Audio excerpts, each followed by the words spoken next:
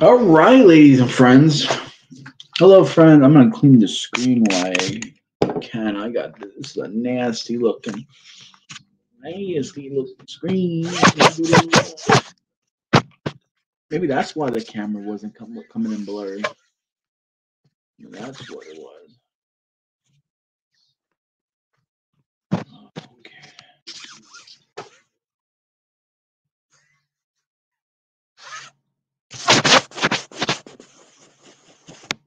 Now we're looking. Now we're cooking with Crisco, huh? Now we're cooking with Crisco.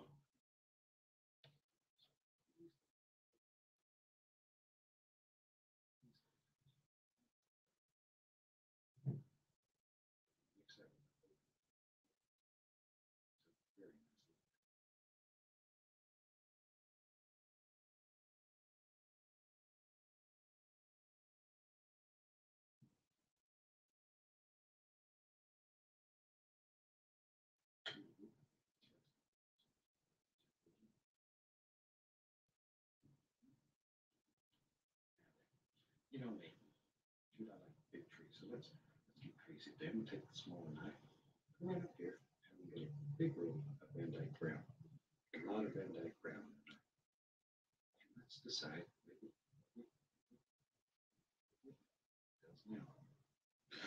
All right, ladies and gentlemen. Where are we? Facebook, Twitch, YouTube. Which YouTube channel did I do? Gischala, the John Gischala channel. Okay.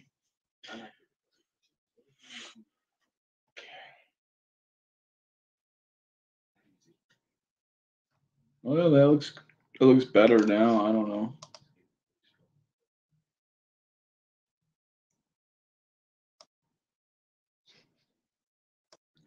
Home painting for the day. I'll wait for some people to come in. I'll wait for some people to join the stream before I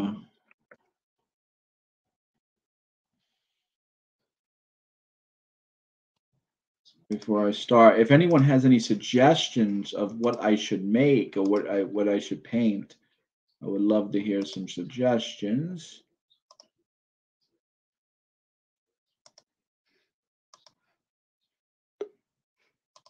Oh, actually, Heaven Rules All. There we go. What's going on? How you doing, Candace?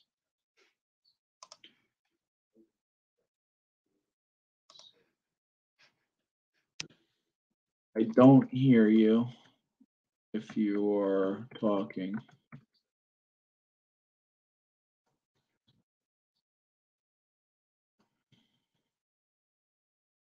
I'm just putting in some tags for the stream, just so that people can find the video.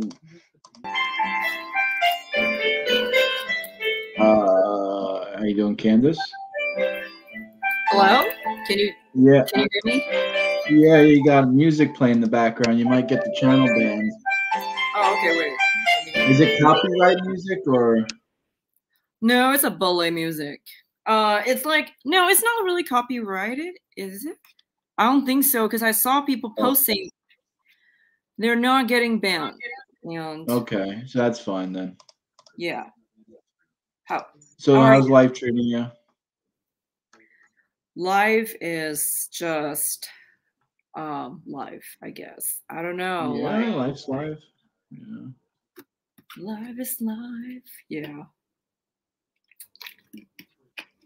But wait, I have a question.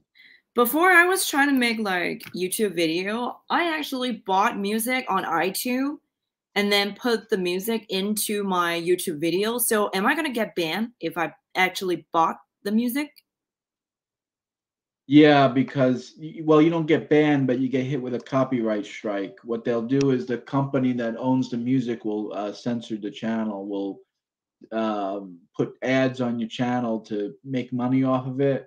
And then they'll have like a disclaimer on your video. Oh, this video has this music by this artist. And it I don't know. It doesn't really hurt the channel too much, but there are some times where they get really nasty and they'll just delete the video from you. But But not always. I actually bought it. Even if you buy it, even if you own the music, if you use it in YouTube, YouTube will censor you. Yeah. Well, not That really YouTube. The sucks. artist that owns the music censors you. It's not YouTube. It's the artist.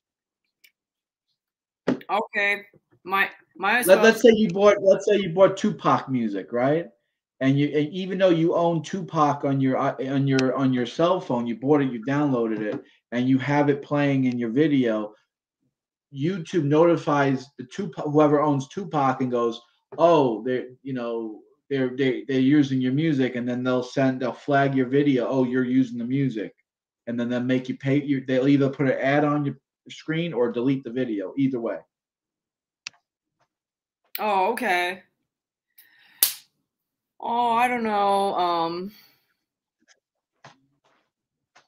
So you're basically watching YouTube video to like instruct you how to paint, so you just follow? Well, I like watching Bob. Bob's a good painter. I think he's awesome, so I like to watch him while I paint. I think he does a good job. Like right now, he painted a really nice, wonderful picture.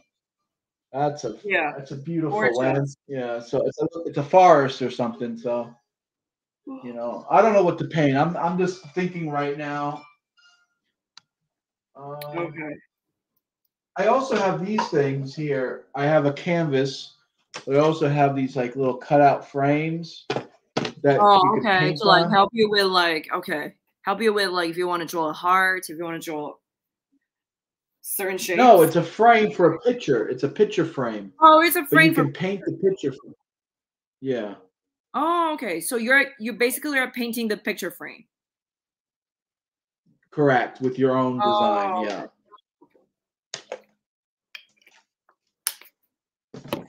So I got that.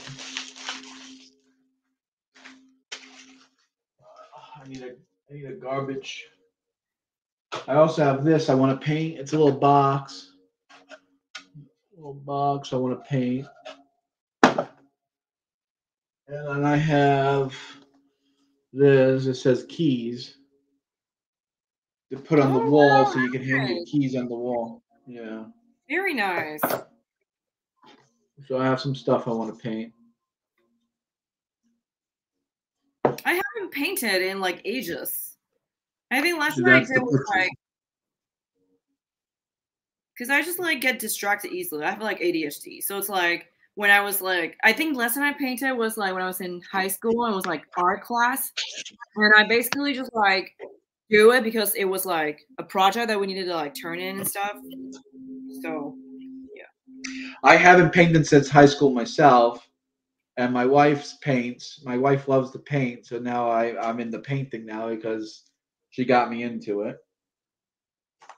Oh, nice. Oh, that's like a really good hobby. Maybe my future husband would want to dance with me because I love dancing. Yeah. Maybe you like dancing? Yeah, I do. Give us a dance. Give us a tease. I was literally on. I don't know if you know this guy Dave from the News Unit channel yesterday. Do you know the News Unit? Okay. Do you know this channel? Yeah, yeah. There was a bunch of guys talking to me, telling me that because I was on camera in the past. Like I was like joining his stream. I was on camera and I was wearing shirt like this, like showing off my shoulder, and it's kind of like teasing or whatever. Like I kind of look like I have like boobs or whatever. And then they were like saying like I was teasing guys, but then at the same time I wasn't willing to just go for just be focused on like at the same time I was being double-minded. Like I was teasing, but I wasn't actually wanting to go for anyone there. So they was just like they wasn't trying to like put me in my places in my places by saying, so you are like teasing guys with like like you were scantily clad and you were trying to like show your boobs or whatever. And then so now like I was very now that now that I don't want to be on camera. I mean, with you, I can, but I don't want to go back to that channel and be on camera because it's like I don't know. They're just saying I was easy. Yeah. It don't really matter. I don't care. Whatever you want to do is whatever you want to do, Candace. That's nice. And yeah, you know what? You can go ahead and draw. I'm just gonna tell you my dancing. How you doing, Chris? Oh, morning, Krista. Hi, how are you? It's late night over here, but morning, you guys. Oh, is it? Yeah. I'm actually fasting, and I need something to distract me. So I'm like, my stomach's like, ah. So like, painting is actually. Yeah, because my Muslim friend, my Muslim housemate is fasting too. It's Ramadan over here. So that's correct. That's correct. Yeah. And you know what? I do find when I'm fasting, because I told you, right, I have ADHD and like depression issue and stuff like in the past. And I do find it like when I'm fasting, I'm feeling more comfortable with like my brain is just happier when I'm fasting. Is it? Yeah. I feel cleansed. I feel a lot lighter. I feel last night, man, I was just like high energy. I didn't eat for like 20 hours because I woke up at 4 to eat, and then I didn't eat until like 9, 10 o'clock at night. And I was just like, just rocking and rolling, ready to go. Like it just feels like you feel good. And then last night when I broke the fast, I just ate fruits and vegetables. I ate just fruits and vegetables, all good fruits and vegetables, some fruit juice. And I feel good today, man. I feel good. So hopefully I can keep that going and keep the rhythm going. Oh, so you had high energies because you ate something? No, I had it before I ate something. I had high energies. Oh, yeah, okay. Because you feel lighter. The beginning of the fast, you feel sluggish. Like the past week, I've been kind of a little. The fasting has been kicking my butt, but now that I'm in like 9 days in, it's like, it's feeling good. Like I feel good. And I just want to show real quick, this is what I use, the paint that I use. I use acrylic. Okay. Multi-surface. It's just setting. Basic paint. Basic, it's cheap. It's like it's like $2 a bottle. Yeah. And you get all different colors. Red, brown, yellow, purple, blue, $2. I got all of them. Yeah. And I just have a big bucket of them. That's what I use. Wow, nice. Then I have some other colors here. These are a little more hot. I also have. I'm gonna try this brand, Craft Mart. This is real cheap. This was like $1. This was like 50 cents. It was on sale. Very nice. So I got that. So I'm gonna try that. I'm gonna try that out and see how it works. I'm not like a big professional painter or anything. So, I just use I use just $2 to $3 bottle paints. Like I'm not spending a lot of money on it. Now the wife bought a lot of stuff. We bought some new supplies. I helped buy some new paint. But it's nothing simple. Now the brushes though, the brushes are pretty good quality. These are really high quality brushes. Yeah, it looks really like professional looking. Nice. It's a 2-inch wide brush. I also have these little spatula looking things that you put the paint on the tip, and you can make curve like mountains and different designs. Okay. That's very like a very professional drawing kit. Well, the wife has everything. I mean, the wife also has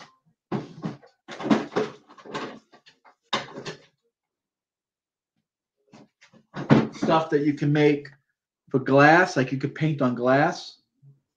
Mm-hmm. By the way, you and your wife look so cute and compatible together. You guys are a match made in heaven. You think so? Thank you. I appreciate that.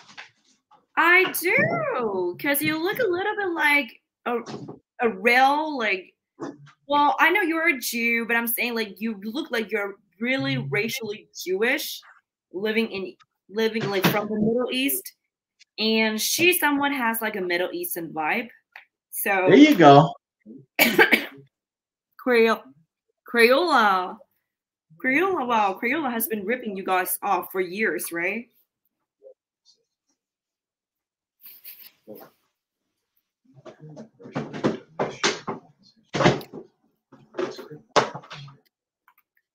Wife also has these things, markers.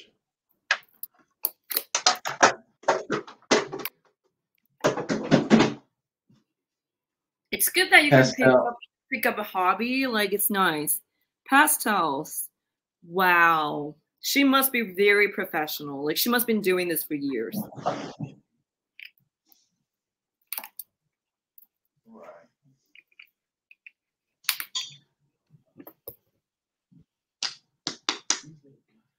Let's see. My wife told me I should paint like a flower, like a garden scene, like a flower scene, like a nice, happy, lots of different colors. Yeah.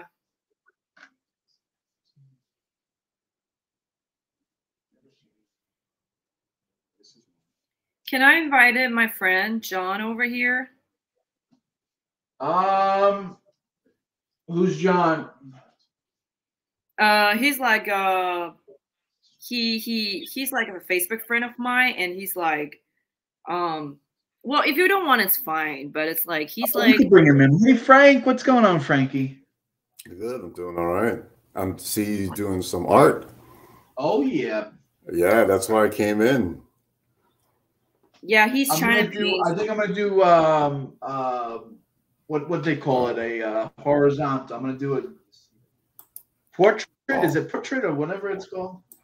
I think it's portrait, isn't it? Yeah. Cool. Landscape. So I want to do a scene. The wife said something happy, a garden scene with lots of flowers, lots of happiness. So that's what I'm gonna try. I'm gonna try to figure something out in my head. You can bring whoever you want in, Candace. So how's the fast going, Frank? Well, it's going great. I always enjoy it. I feel pretty good. Yeah. I got a lot of energy. I actually, today I actually did not, eat too much because I miss, the before fast, the eating in the morning. I have a hard time doing that. So yeah, I get up at like 4 o'clock just to get a little nibble in. Yeah. Yeah, I can't do it. The best I do is just drink lots of water. It's been messing me up. The sleep, actually, missing sleep has been worse for me than not eating. Yeah. That's the thing you have to get used to. But other than that, man, I'm good, man. It's a good time. Definitely, I needed it this month. So what are you planning to paint right now? Yeah, a little happy scene, something like a garden scene, something happy. I always have a problem starting painting. I always have a problem starting, but once I get going, I kind of get into it. I get a flow. So it looks kind of like ridiculous at first, and I'm like, oh, what am I doing? And then after a while, it starts coming in, Oh, exactly. Hey, I'm gonna restart my computer. I'm gonna come back. Yeah, sure. Do whatever. It's open to anyone. Come in, come out whenever you want. Yeah. I'm just gonna restart and then I'll come right back. All right. Sounds good.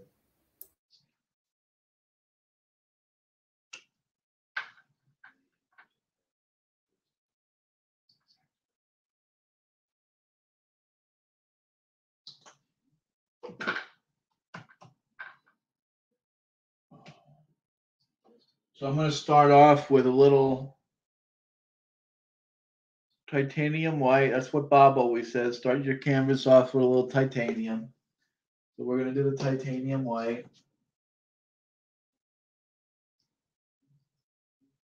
Well, this brush is not. This brush has seen happier days, huh? This brush is not happy at all.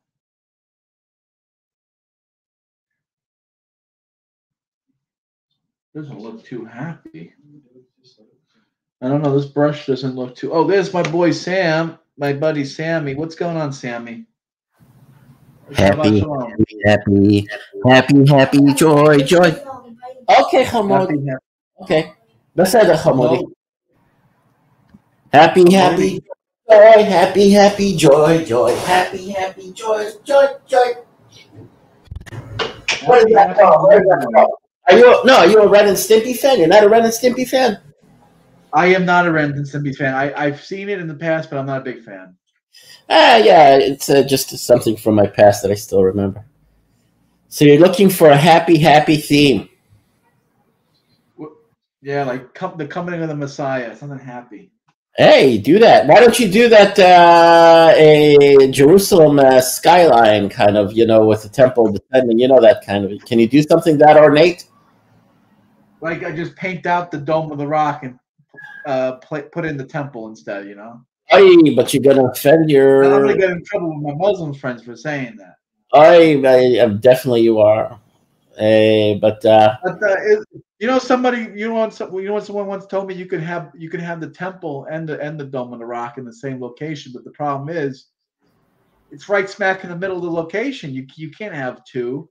I mean, unless you build the temple literally around the dome and then have the dome in the middle, but then you can't have the platform for the sacrifice. So I don't understand how it works. It's really not up to us to make those decisions. It's all speculation. It's all in the air. It's speculation. Make those decisions. Oh, is it Candace? Candace from Malaysia. Oh, how you doing? Did I talk to you before? I think I did. Sam. Yeah, Sam. We talked before. Plenty. We talked over a very long time. Yeah. Yeah, that was like last September. Probably. Yeah, we were talking about all sorts of religious subjects. Yeah. Wow. How have you been? I'm okay. I'm with my boy, and we're talking about what's about to come. It's about to arrive. Yeah, we are in some perilous time, right? No, everybody feels it. Everybody knows it. Anyone that has some sensitivity doesn't have to be super religious. I was talking to my next door neighbor, man, and he's like telling me, he feels like something big is going to happen. And is he religious? Is he a believer? Hey there, Frank. How are you? He's a believer from the Christian side of things. Oh, okay. All right.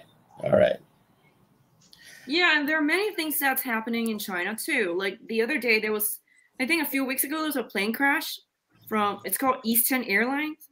The plane that went straight down into the mountains and lost all of its aeronautic. What is it? Not aeronautic. It's aerodynamic. All the mechanics just clunked out completely, and it nosedived straight into the mountains.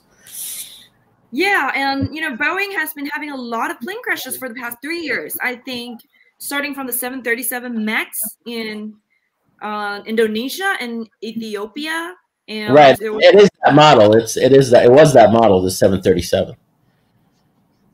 Well, the first two crashes in 2018 and 2019 was MAX, 737 MAX 8. Okay.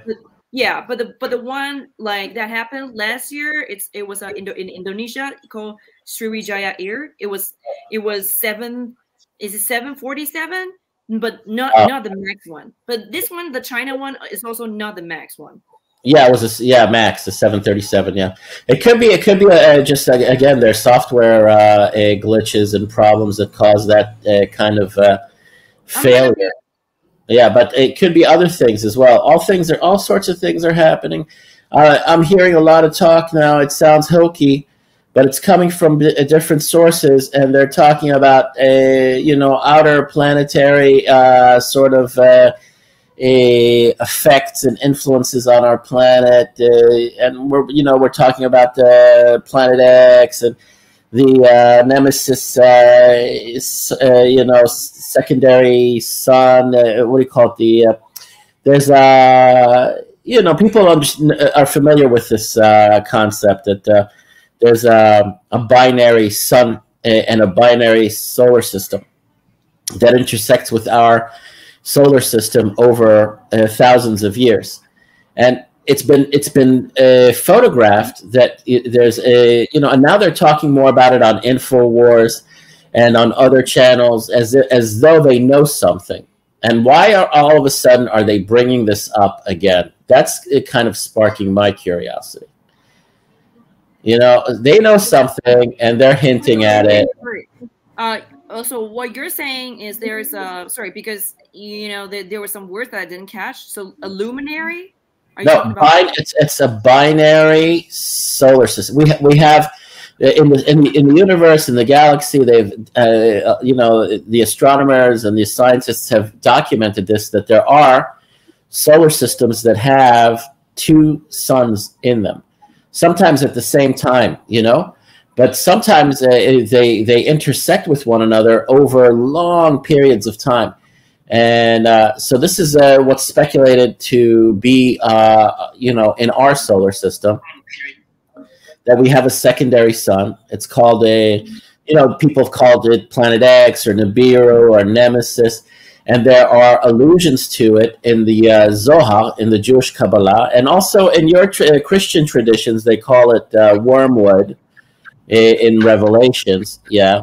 And I don't know. I don't know if in the Islamic tradition, do they have this kind of hidden sort of, what's the word, esoteric knowledge of a binary solar system with planets? They're actually solar cores. They're dead cores of dead suns that have that and other things that all they gather all sorts of crazy, like moons and dead cores of suns, wacky stuff. A lot, you know, and it's been alluded to in the Jewish mystical school and in your Christian revelations. I don't know if they have this in Islam. Do they have this in Islam, Frank? That there's something that's supposed to happen that's going to be like sort of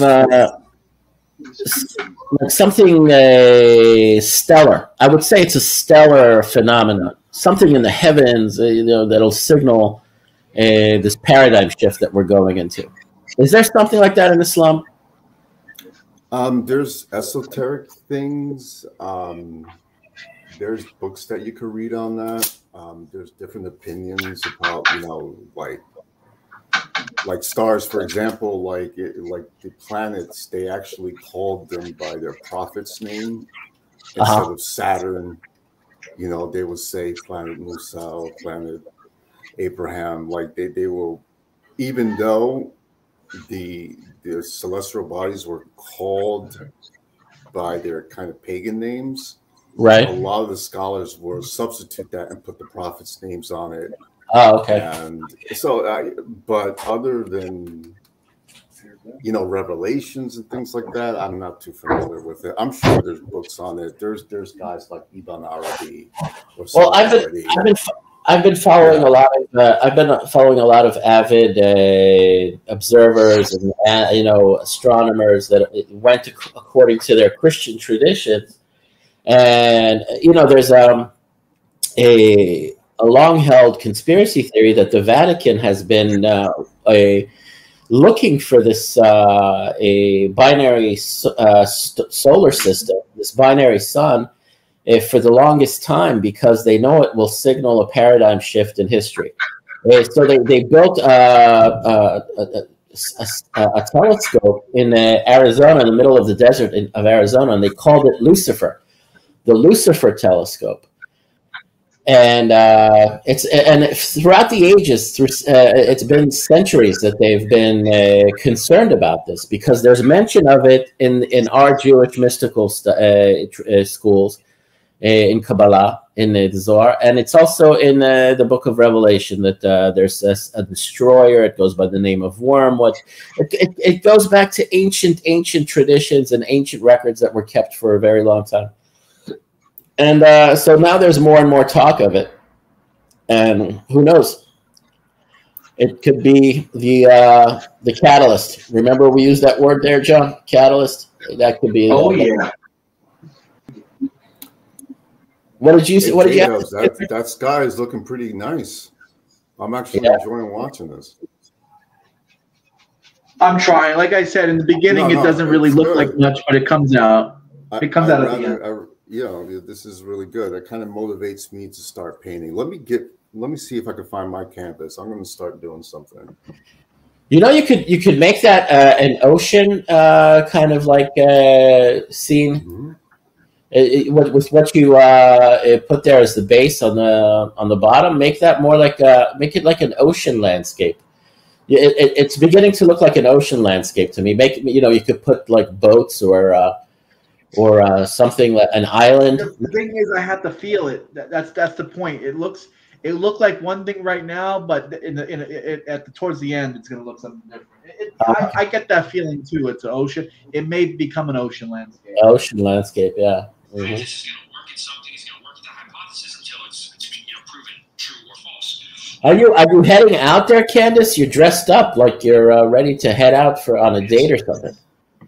I was dancing. I had 2 dancing class. I danced cha-cha, Rumba.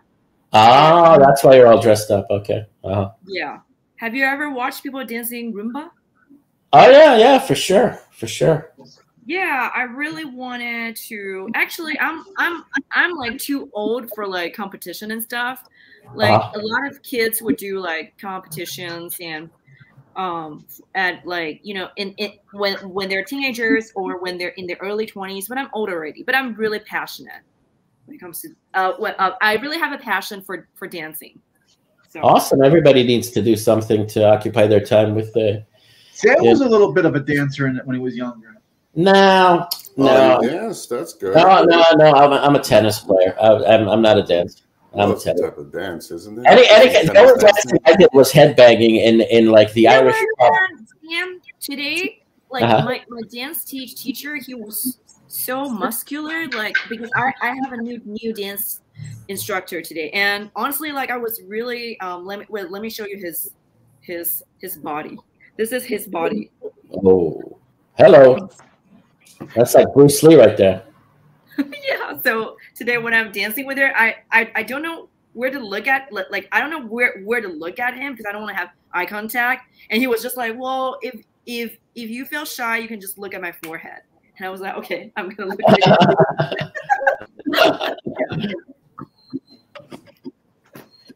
Yeah, I never took any professional dancing lessons. The only times I danced was with my friends in the army on the weekends.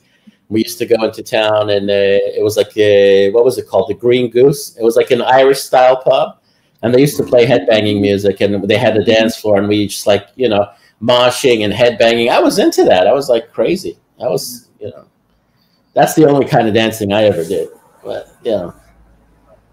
Oh, you mean like street dance? Learn how to dance. Yeah. Yeah, that would be nice. There is a dancing studio somewhere, but I just never approached it. Mm-hmm. So, Frank, you're a Muslim, right? Correct. So, were you born and raised a Muslim, or did you kind of? No, I was born and raised not giving a crap about anything. Catholic. And then 23 years ago, I converted. And you converted to Sufism, right? No, I really converted into Islam because it was I had like basic knowledge. I think a couple years later, I got into an order. I got more into it. Okay. All right. So I got more into it and been in the orders ever since for more than 20 years. So. Okay. Yeah. So I've been enjoying it. As long as it's fulfilling for you. I do live in a Muslim country, so I recognize because as soon as you went online, I recognized your Muslim hat. And Oh, this thing Fez. is something that I got. That I Wear that in Morocco. It's a fez. Yeah, it's a fez. I just like it. You know, it's not so much a religious thing, but more as a just a nice headgear. Yeah. Oh, I thought it was a Yeah. Muslim. I thought it's a Muslim hat. Yeah, it is. It is. It's something that they used to wear a lot of places, but you know, as they became a little bit more modern. So, like a lot of places, like in Turkey and Egypt, they became banned. Like people couldn't wear them anymore because they wanted to modernize. So this was looked as backwards, and some old people still wear it, but it's kind of uncommon.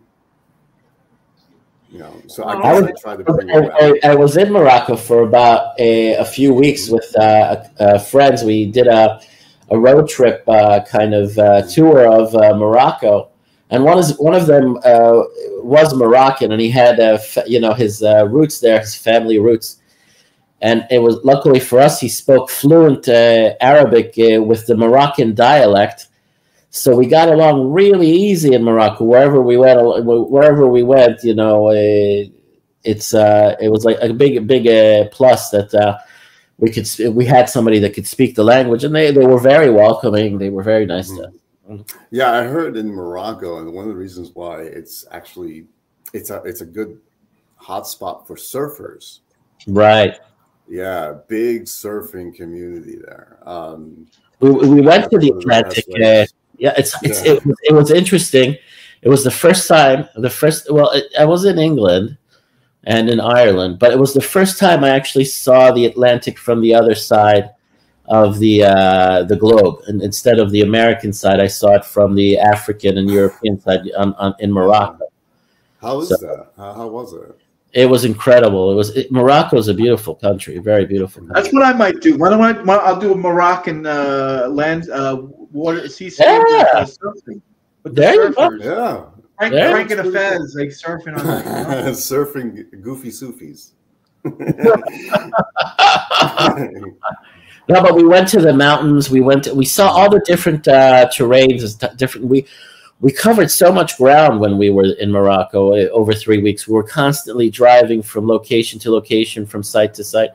We saw the mountains, the Atlas Mountains. We went to the deserts, the Sahara. We went to the big cities, Casablanca and the Rabat and Marrakesh, and we toured the whole country, and it was very, very, I'd say thrilling. It was like an adventure, a real big time adventure. Yeah, that's awesome. Mm-hmm. That's awesome. You know, God willing, on hala. Yeah. It was Africa. It felt like Africa. It's a blend of Europe and Africa there, and the culture is if you have a taste, like they call them culture vultures, people that eat up culture, that like to enjoy different cultures, and if you have the benefit and the advantage of having a local or somebody that is familiar with the language and the culture. It's a big plus, because luckily the guy that was with us is a friend of my. It was a relative of mine, a friend of a relative of mine, and they planned this trip out and they invited me along. They said, "Come join us," and I tagged along, and it was a big, I'd say like a bucket list, a notch on my belt. It was something I was looking to do. Morocco was one of my targets that I wanted to go see, a country like in the Maghreb, in northern Africa. Mm-hmm. So I kind of checked that off, and I got to do that. That was it. Did you take pictures? Oh my God, I have tons of pictures. When we were in the sand dunes of the Sahara in the northeastern corner of Morocco, and I went and I started climbing up the dunes and everything, and you see like these desert landscapes straight out of the Lawrence of Arabia, or all the scenes you would assume to see in the movies about Arabia or anything like that. It's like you can see like the camel caravans, daydreaming about it, or with the palm trees everywhere, and you have there was like an oasis. It was just pure sort of like Sahara kind of imagery going on there.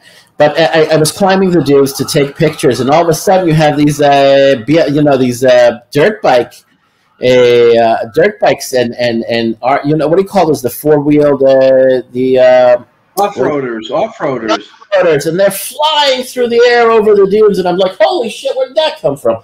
All of a sudden, I'm standing around taking pictures, and all of a sudden, motorcycles flying over the dunes, and I was like, where the hell did they? And then they were like Americans. They were Americans. They're on a vacation, recreationally riding around on the dunes over there. I can find a picture for you, and what I'm talking to you about. I don't have it on my computer.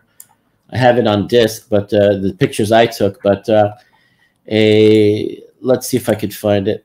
Morocco. Morocco. Israel and Morocco actually have very good relations now. We have a good diplomatic relations and economic relations with Morocco. A desert dunes. Desert sand dunes. Here it is. Yeah. I see the motorcyclists there also. I guess it's like the surfing. It's also a prime location for off-roading. Here it is. This is what I'm talking. Yeah, this is exactly it. ELGATO. I don't know if I'm pronouncing it correctly. That's where I was. Here, 1 second. I'll show you. ELGATO. 1 second. Share screen slides. Google Slides. My computer. Upload file. Downloads. Where is it? Oh, it's like, why isn't it showing up? Wait a minute. I'll just do share screen. I don't know if you could do slides. No, I can't. It's not letting me share it. You just have to do a regular share screen. Yeah. Okay, 1 second.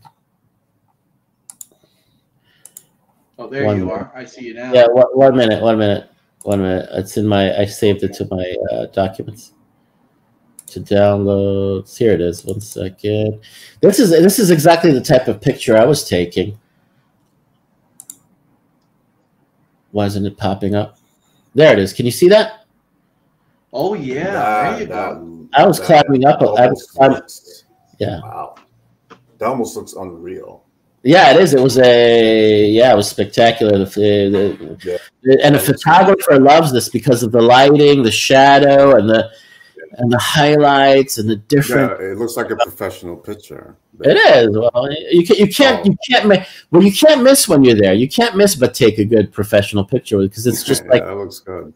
It's like God's art right there. It's nature's art right there for you. If you want to talk about landscapes and designs and lighting and color, it was spectacular. It was mesmerizing. But then all of a sudden, I'm like climbing up these dunes, and all of a sudden, an off-road motorcycle flies over the dunes right in front of me. It was like, oh! And I started talking to those guys. They told me they were Americans, whatever. Nice. It was good. It was fun. Yeah. That looks awesome. Yeah. Where did Candace go? Maybe she went to change. She was changing out of her costume, her dancing costume. Dance clothes. Dance clothes. Anyway, if you want to get back into this, I'm telling you, there are palatable signs now that are beyond a doubt. I mean, we've been talking for years, but now it's just becoming so obvious that something is about to happen, something big, you know, and there are signs that from around the world that it's already happening, because if we talked about it now, people are paying attention as well on the all the news channels and on the blogs and on the podcasts. And countries are going into the third world countries and developing countries are now having food riots, just like what happened during the Arab Spring. But now it's Sri Lanka and Peru. And a few other countries are having food riots now. It's not just what happened. What you remember? What sparked the Arab Spring? It was the incident in Tunisia, right? When a guy immolated himself. It was like a fruit stand owner that lost his business or didn't have any means of. Couldn't feed his family, and supposedly he was having. And it's a lot of places I think are having food shortages, and I don't really feel that it's shortage. I think it's artificial. A lot of corruption. Yeah, it was induced. Corruption going on. Yeah, there's a lot of problems going on as far as distributing, but it's also there's a lot of factors into it. But I don't know too much about it, but I know some of it. There's an agenda. There's an agenda. A lot of comparing variables there. Yeah, easy, Sammy. We are on YouTube. Easy, boy. Easy. Settle down, Sparky. What did I say? It's not forbidden. It's forbidden. I know you want to say it.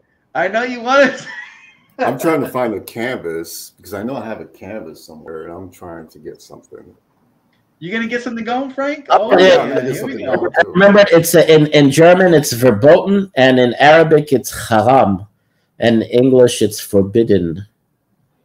What is that? That looks like a scimitar you got there. What is that? Like you can hack somebody. You use this for painting. You make the paint, and you put it just along the edge, and then you can do like little different types of designs. Yeah, wow. Well, your clouds are getting your clouds are improving. Your clouds look more. Oh yeah, those clouds are good, right? Those are nasty looking clouds. Oh yeah.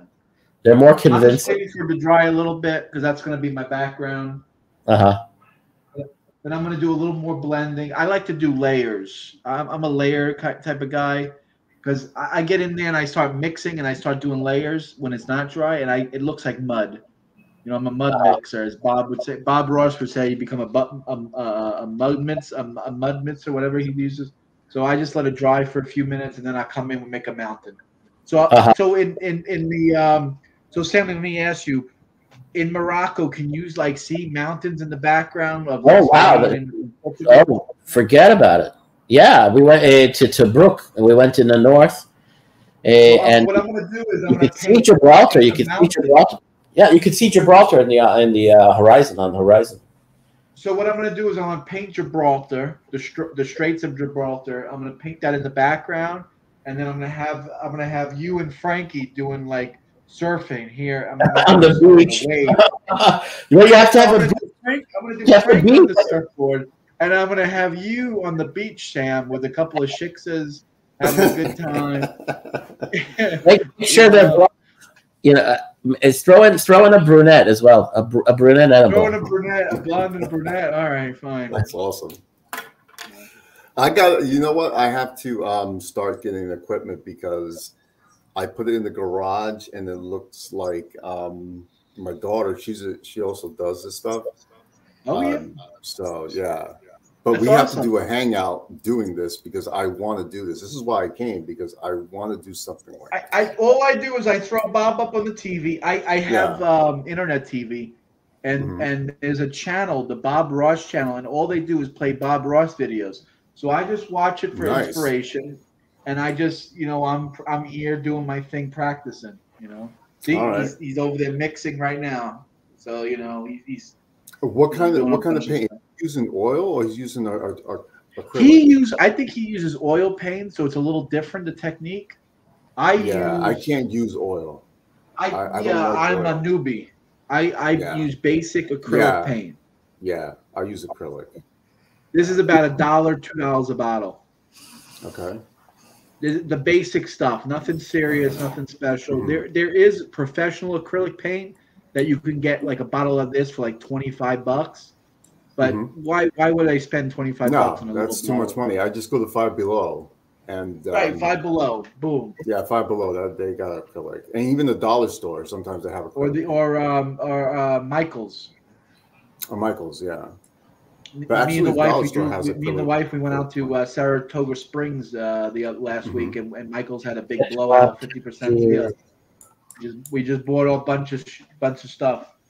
No, that's awesome. That's awesome. I definitely just hit me up when you're going to do the hangout. I get my stand and I'll start doing the same.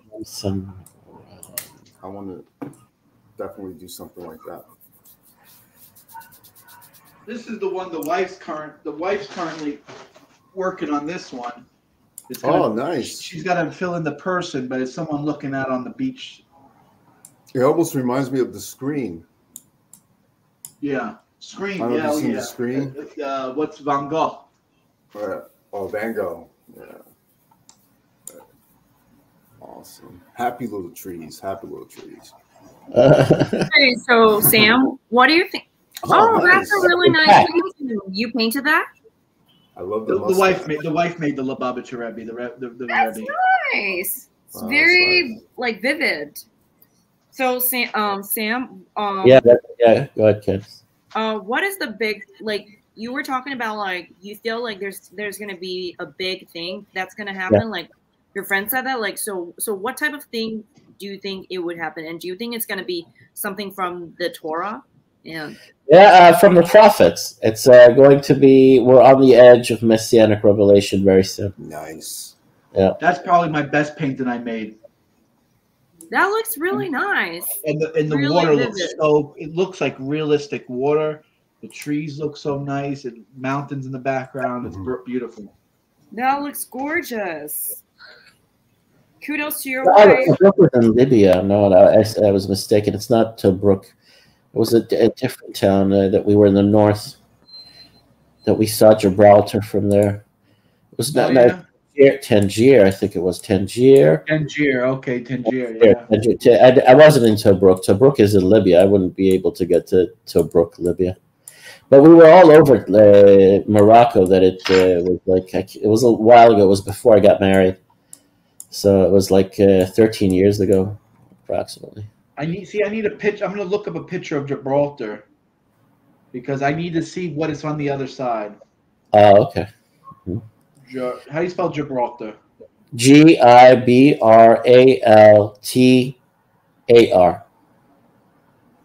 Thank you. Mm-hmm. Gibraltar from Morocco. Let's see what it looks like. Oh, yeah. Okay, let me see if I can throw this up on the TV. Oh, I can put this on the TV and paint it from the TV. Oh, this is a nice one. Oh, how do I put this on the TV? Share screen. Is supposed to be, yeah, my phone's supposed to be able to beep it to the TV. Oh, okay. Oh, I have to be on the net. I think I have to be on the home network. Okay, I'm on the home network. Uh-huh. How do I beep it? How do I do it? Shoot. This is what I should paint, Sam. What do you think? Show me. Let me show you. Well, let's see if I can freaking get my phone to rotate here. Oh. Yeah. That's nice. That's nice. It's kind of that, yeah. It'll have like, and then I'll have like a beach. I can put in a beach on this side, and then have Frankie surfing and you with a couple of. No. Try to make it aesthetic, just like that picture. Don't fuck it up. Don't make it childish. Make it a good portrait you could put up on your wall. Not a portrait, a good landscape you could put up on your wall. No, that previous one was more like that one. You see, in the midground, it's got like that haze, and it can blend into the canvas that you already have now with your base and your background, where it's kind of like subtle. You know, if you make something subtle and not too bold, like the lighting you have there for that kind of picture photo that you have there. Try to make it subtle. Try to create the mountain in the midground and have it like fade into it like in a cloudy. Yeah, it's cloudy. You see, it's cloudy and hazy like that. And you already have the mountain, the clouds, and the kind of like the subtle and sort of like not too dark. It's light. The blue backdrop you have there, so it fits in perfectly.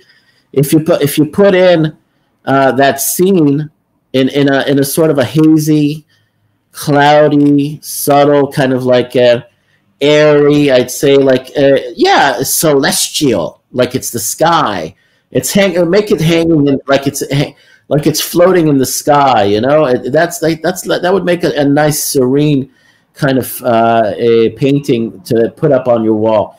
Because when it's too bold and when it's too like opaque, try to make it translucent. You know, if it's translucent, you know how to do. You already made translucent clouds. Can you make a translucent mountain in that? I'm gonna try. Yeah. I'm gonna try it. Mm-hmm. I'm trying to figure out how to zap it to my my TV. I'm gonna go talk to my boy because he's about to. Oh yeah. Take it easy, Sammy. Take it easy. No, I'll be around. I'm just gonna mute. Nice meeting you, Sam. No, I'm just muting. I just got to check up on him. I see. Yeah, I'll be back. Oh, no problem. Okay. There's a way to do it, and I don't know how to private share. Is it private share? What do I do here? Agree, allow. Oh, I'm actually going to get some art equipment today. It kind of motivated, inspired me. Oh man! Thank you. I like that. I like hearing that. I like doing the art. Yeah. No, you know what people say when you do art, it uses the other side of your brain that you normally don't use, and it helps keep your brain young. So it's a different type of thinking and creating because my job is so analytic, and you definitely need that outlet. I was always an admirer of artists and people who create things, visually.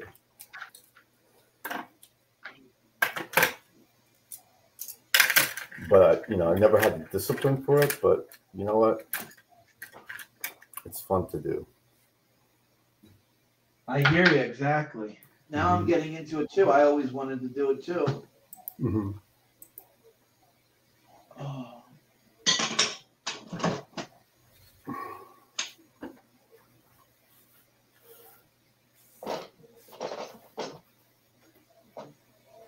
Looking. These are pretty good too. These come in little tubes. Artsia, I get Artsia. I don't know how to say it, but it came in a big box, like 40 of these tubes, and I think the wife says she paid like $20, and it's just like basic acrylic colors. They come in. Oh wow! They come in all different types of colors, and it's really easy. You just squirt it out. I have this like little fakakta piece of trash here that I use, and I just plop it in and I just get going. I mean, I don't really need much room. I just do a little bit and then I wash it off and then I come back with another color. I'm not good at like knowing what colors go where. Like I just do one color at a time. That's how I do it. Nice.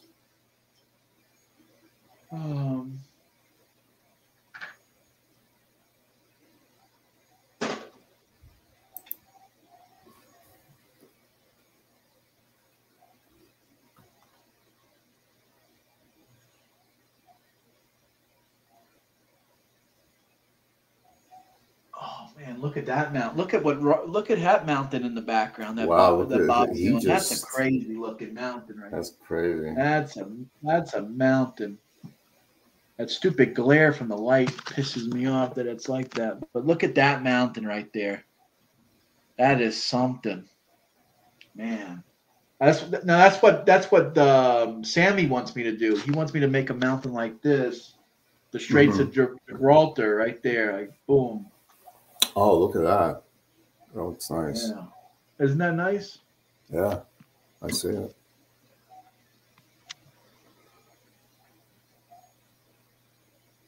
So what I do, because I got it from Bob, what I do is I make one dark shade and I make a light shade. So I take a black and the brown, and that's going to be my dark highlight for when I make the mountain. And then I'm going to take the gray, and I'm going to take a gray, and then that's going to be my light. So when I plop in that hill, that mountain, it's gonna have, then I'm gonna come back in, make a little highlight, make a little dark highlight, make a little light, whatever you want to call it.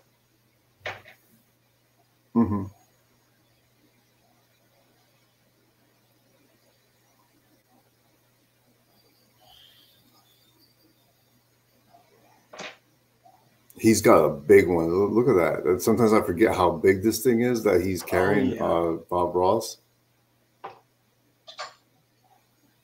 It's crazy. I don't know. They had one at one of those at Michael's, and I was like, the wife wanted to buy it. I'm like, you're gonna really have like this big giant thing? Yeah, he's like, your arm's gonna be tired. He's like, this is like, he's got his technique down. Yeah, you know? Like, right. Yeah, exactly. Yeah. Holy crap! It's like a musician. He's like playing music, bro. It's kind of crazy. It's crazy that he could do all that. Yeah. You know, a lot like in the graffiti world, like I used to, do graffiti art. And, guys used to like spray paint his face like on their artwork. So he's almost like a big meme in the graffiti world. Hey there, John. Look, Bob Ross is doing something in the same kind of the same theme. I was just telling Frank the same thing. Yeah. Oh, but now he's putting trees on it. So yeah, the way he does his trees is amazing. Like the way this technique, so how he does these long evergreen trees. It's just him doing this.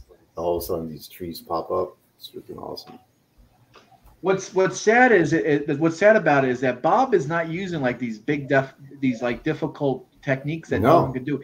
He's using basic stuff, Yeah, he like to make them look like bushes. All he has to do is just tap it, and all of a sudden you start like I don't know. It's great.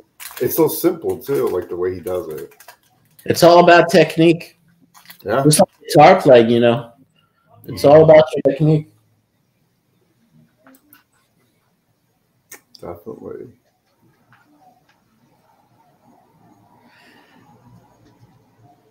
So my ex came to pick up my boy, so that's I had to say goodbye, and he'll be coming back again next week.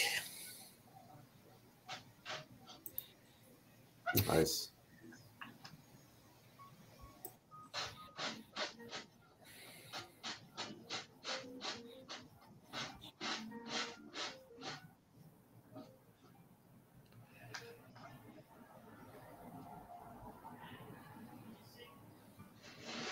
How do you do those effects, Frank? Where do you get them? They're Snap. They're Snap. What they call a Snapchat type of thing. It's you could get it for free. And I can it's called Snap Camera. Snap Camera? Yeah, Snap Camera. You just download it and all right. Yeah, that's it. And you can play with it.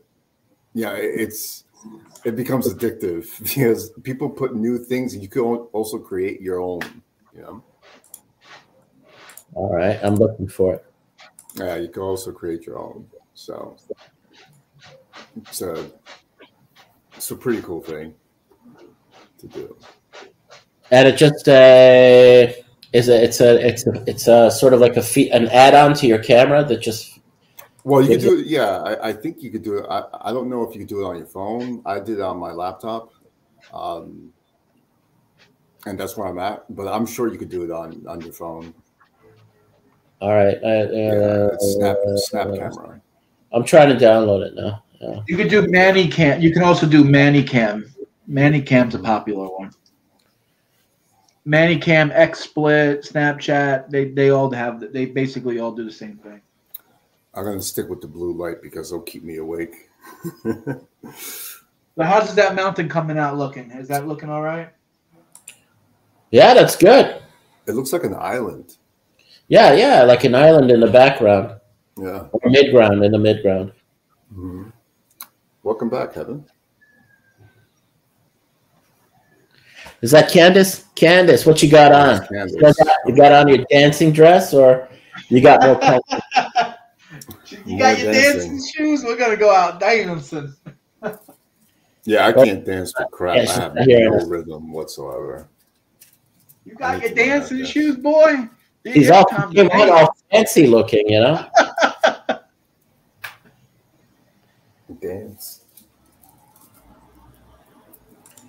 And all I'm doing is I'm taking the edge of the blade. See how it is? Just not on one side. It's plain on the other side. But I got it just to roll in the tip. Just the tip, like the guys say, just the tip. Just roll it. Just the tip. You just lightly. You just manipulate. Just gentle. You don't just jam it in. You got to be easy. It's kind of like painting's kind of like sex a little bit. Just the tip. Take it easy. Dance. Sex is an art. There is an art to sex. No, you're right. There is an art to sex. It's not just. There's an art to sex. And there's a sex to art. There's a sex to art too. Yeah, sex to art. Yeah, and art to sex. Well, creation is creation. Yeah, that it's also creating. Yeah. All right, I'm trying to do this. I'm trying to get that going. That little mountain tip right there. So yeah, keep it subtle. Just keep it trans. Yeah. And then it'll just merge into the painting. It's like.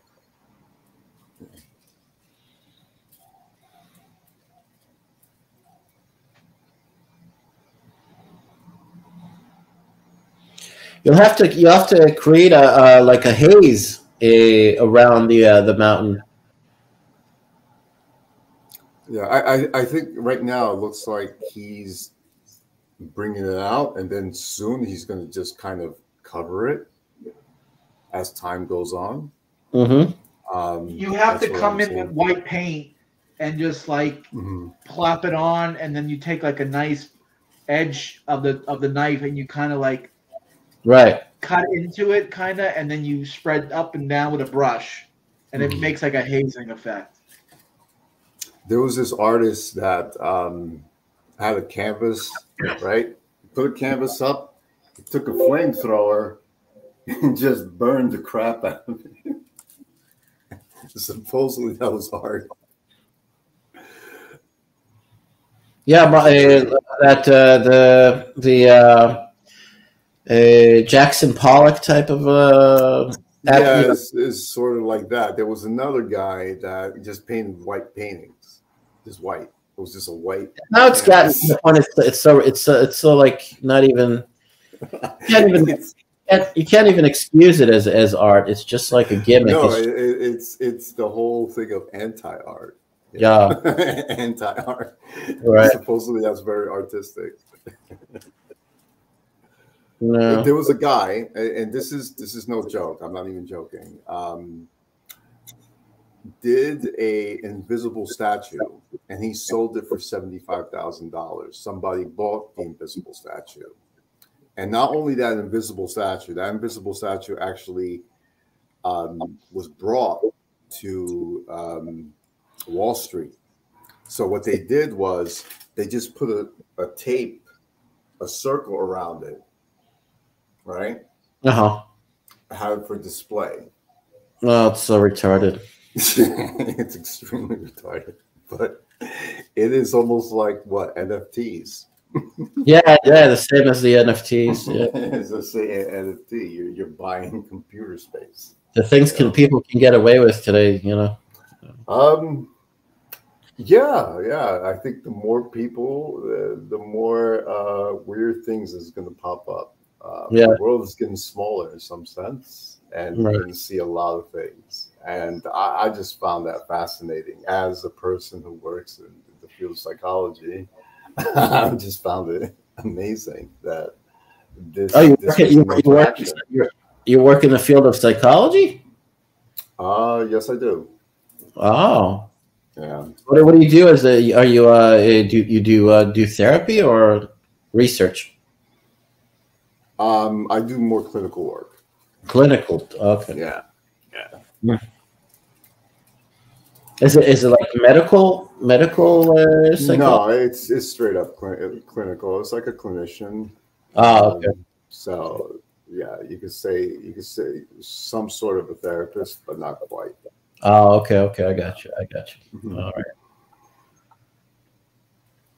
Yeah, so it's fascinating. I downloaded the SnapCam, but I can't make it work on my camera because it's telling me that it's being used by another application. What do I have to do? You have to leave and then come back. Yeah. Really? Oh, okay. All right. So 1 second. Let me see if I can get it working.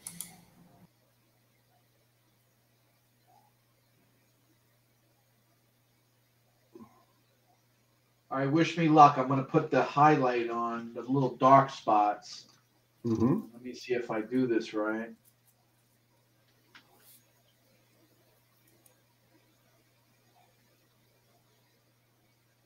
I like it so far. It's nice.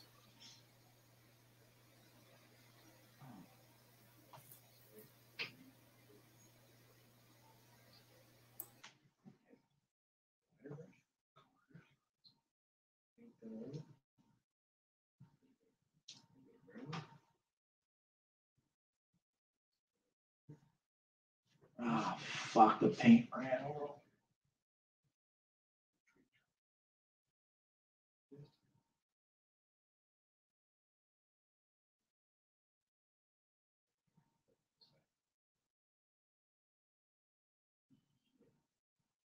Just use that same brush. It's working so good.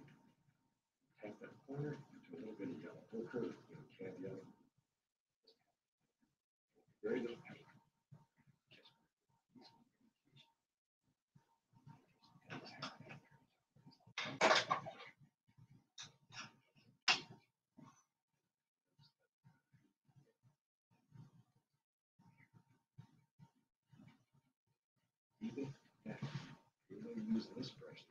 Come on, the brush is so stiff. I need something light. There we go. Now we're cooking with Crisco, as Vaughn would say. There we go. Just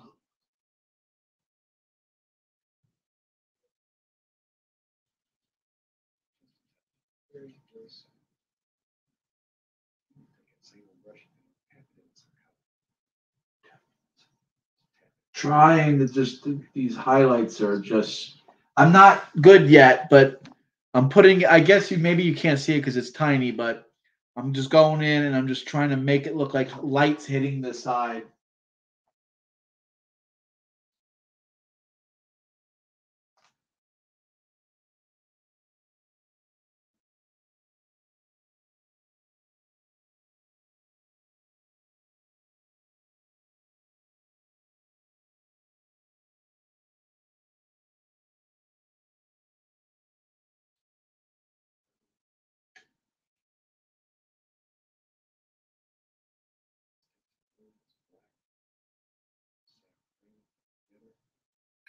Oh, Frank already left?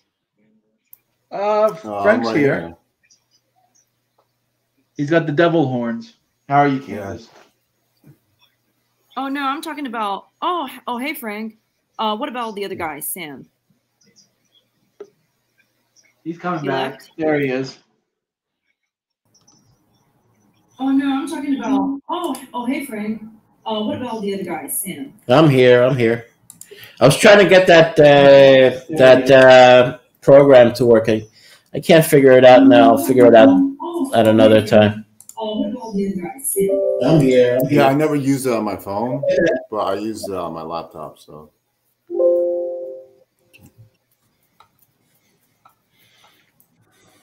That's a really nice.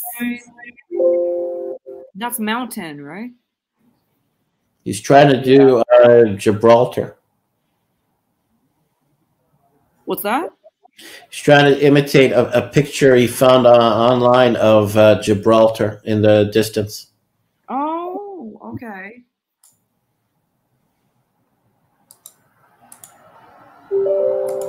That's a scary filter you had there. Oh yeah, this is Squidward. This is an episode of SpongeBob where Squidward becomes handsome. So yeah, I don't know if you ever seen the episode of Squidward. That's why it has the even has the hand. Wow, that's cool. That's cool. That is cool, right? So, Sam, do you still live in Israel? Say what? What did you say, Candace? Do you still live? Do you still live in Israel? Yeah. I'm here. I didn't go anywhere. Mm-hmm. Oh, nice. Okay. Mm-hmm. So,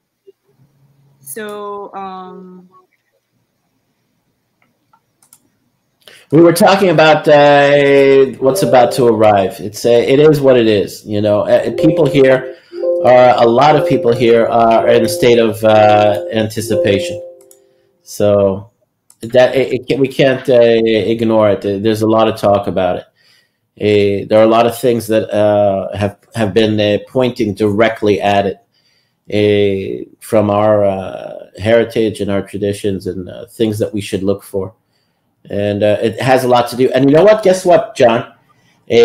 Alex, I swear he keeps up with this show and he's watching this show. So he made a point of emphasizing that the Israeli coalition is about to fall apart. And, he didn't say what kind of relevance that has, but he made sure to throw that into his last show from yesterday. And also there was something about Ben Gurion having an inside track into the globalists' agenda from even 50 years ago, the 1962 U.S. State Department memorandum 2722, and he brought that up. Some caller, supposedly some random caller. I don't believe it was a random caller because these things happen to be too convenient when he throws in subjects that relate to Israel right after we talk about this stuff. But of course, he has to put his angle on it, because Alex Jones comes from a family of missionaries. His family are Christian missionaries, they're Baptists, and they're a part of the group of. I think his family came over on the the pilgrims that came over on the what's the name of that ship? The Mayflower? The Mayflower. Fuck, I forgot. The Mayflower. So he has relatives going back all the way to the Mayflower and the Pilgrims and everything, and also family members that helped establish the state of Texas. And so he's got this legacy, and that's what is part of his drive. That's the part of what motivates him. You could say that's in his blood, and it is in his blood, but. The thing is, he won't and he can't, and neither can Harrison Smith or another character you got there, Nick Fuentes. They will not change their point of view on the Christian and Catholic approach to end times. So if they're listening into this, they're listening in to get cues like what do the Jews think? What are the Jews up to? What are they looking forward to? What are they anticipating? In order to try to counter it or say, well, yeah, it's not going to happen that way. It's going to happen a different way. But we're used to that. It's a 2,000-year grudge match that we've gotten used to. And now that we've come to the point of, do or die, We'll find out. It's happening soon. Oh wow, that's a nice one there, Frank. Your hair's on fire and rainbow rainbow colors there. I'm telling you, they got thousands, and then you can create your own one. So it's great. Candace, get back on cam. We like watching Candace on cam. Come on, that could be a theme. Candace on cam. Where are you, Candace? Probably having some connection issues. That's looking good there, John. Looking nice. Oh, that's good. Mm-hmm. That's good. Wow. Yeah, the foreground should be, yeah. A little lighter than the back, yeah. And it should be, but it should be like, the ocean. That could be like a seascape with land in the, or it could be an island or whatever, what have you. But I see just like that photo, the sea or the ocean in the foreground, blending into the beach and that mountains, and that would look really nice. Make it subtle. It should be subtle. Yeah.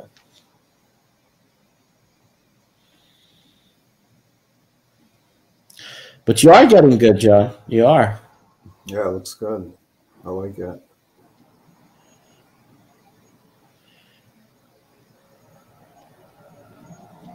So what they're into, well, if Candace gets back on cam, it's like we can start debating and arguing about this. But what the Christians and the Catholics anticipate is the arrival of the Antichrist that's supposed to be the Jewish Messiah. And the building of the third temple will be a harbinger for the rule of the Antichrist on the throne of this Satan's throne. So they make our Jewish Messiah the Antichrist, and he sits on the throne of Satan in the third temple. How lovely! And very, anti-Semitic. Okay, I'm sorry. I'm back. So are you back? Or are you going to get back on cam? That's the $1,000,000 question. Are you going to be back on cam? I'm going to be back on cam. Wow, you're still wearing the dress. Yeah, I am just wearing this dress because this dress is really good for dancing because it's like very tight. So it's like when I'm dancing, it's like because some in dance instructor wants to see your curve and stuff like so that he can correct you. So, okay. I thought you were gonna say kind of change it to something comfortable like a t-shirt or something just to make yourself comfortable because you just got back home or something. Oh, it's a really comfortable. Oh, okay. It's very comfortable. Yeah, and but honestly, like I wanted to know who you think the Messiah is. I will tell you. I'll put a picture of him on the screen. His name is Rabbi Nir Ben Artzi. All right, and there were people that I spoke to before the whole outbreak, and there were American tourists that came here that I met that happened to be like Seventh-day Adventists or all sorts of different denominations that I met that came and asked me the same thing, and this was years ago. And I told him it is my rabbi, Rabbi Nir Ben Artzi. I'll put his picture up. Just give me a second. That's what once you get Manicam working, you can put that as the image, your rabbi. 1 minute. Yeah, 1 definitely. minute. I have like 30 or more videos of him up on my YouTube channel. That's all I do. I do translations of his lessons, and I put them up on YouTube, like certain portions that I found to be intriguing that I wanted to make known in public. Give me a second. I'll share screen. Just give me a second. Share screen. 1 second. Give me a second, John. Entire screen. Oh, that's a good picture of Frank. There you go. Give me, John. You can share my screen now. That's the rabbi. That's the big rabbi. Rabbi Nir Ben Artzi. Okay, so he's a big rabbi. That makes him your Messiah? Doesn't make me. It doesn't make him my Messiah. It is the Messiah. He is the Messiah. Okay, He so is. what is the proof? Sam's a Mishishist, or whatever they call it in English. Mashiachist.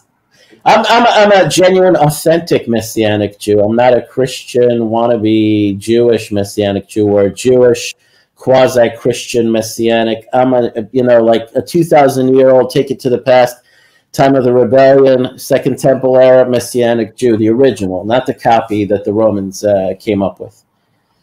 You know? And I'm the old school Messianic Jew. I'm not the Christian Messianic Jew. Old school Jew. Old school.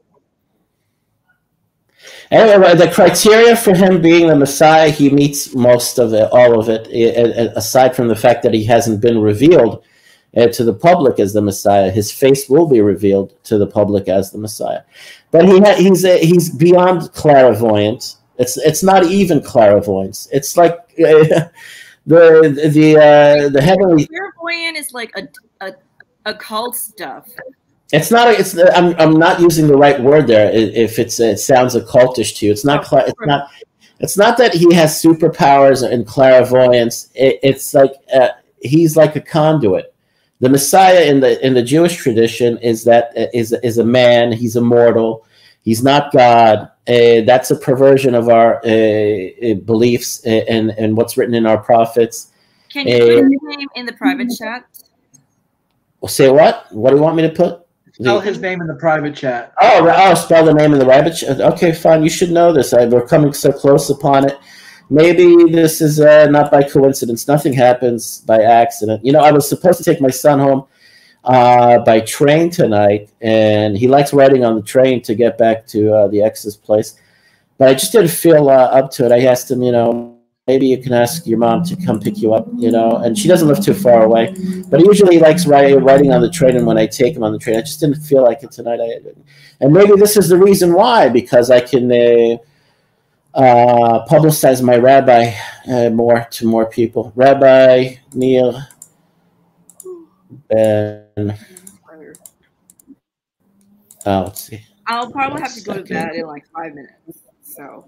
All right, but maybe now that you have his name, you can spread it around to your community and to the people, and they can call him whatever they like, the Jewish Antichrist or the seed of the devil guy, whatever they want to call him, But you will know.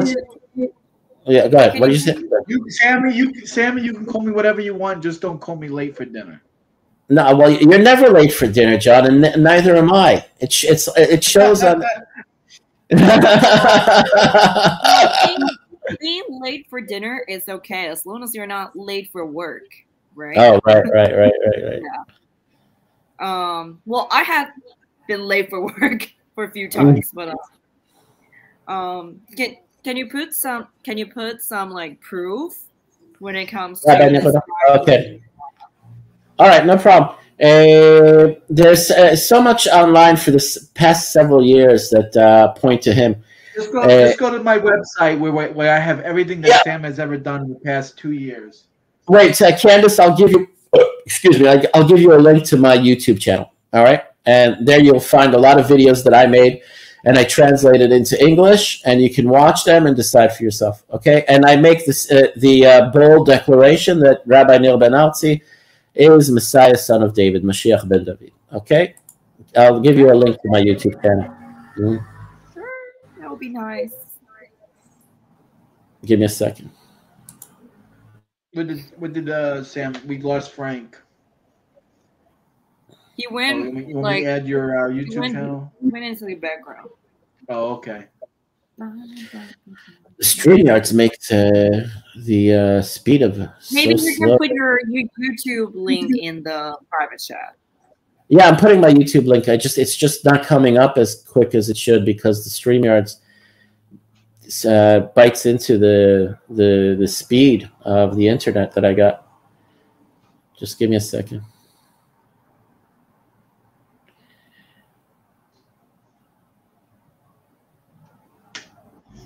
Wow, it's so slow. Come on.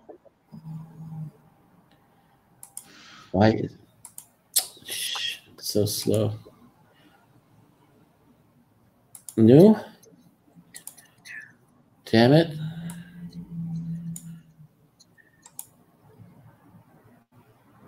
I don't know if I did the blending effect right, but I'm going to show you guys what I'm up to.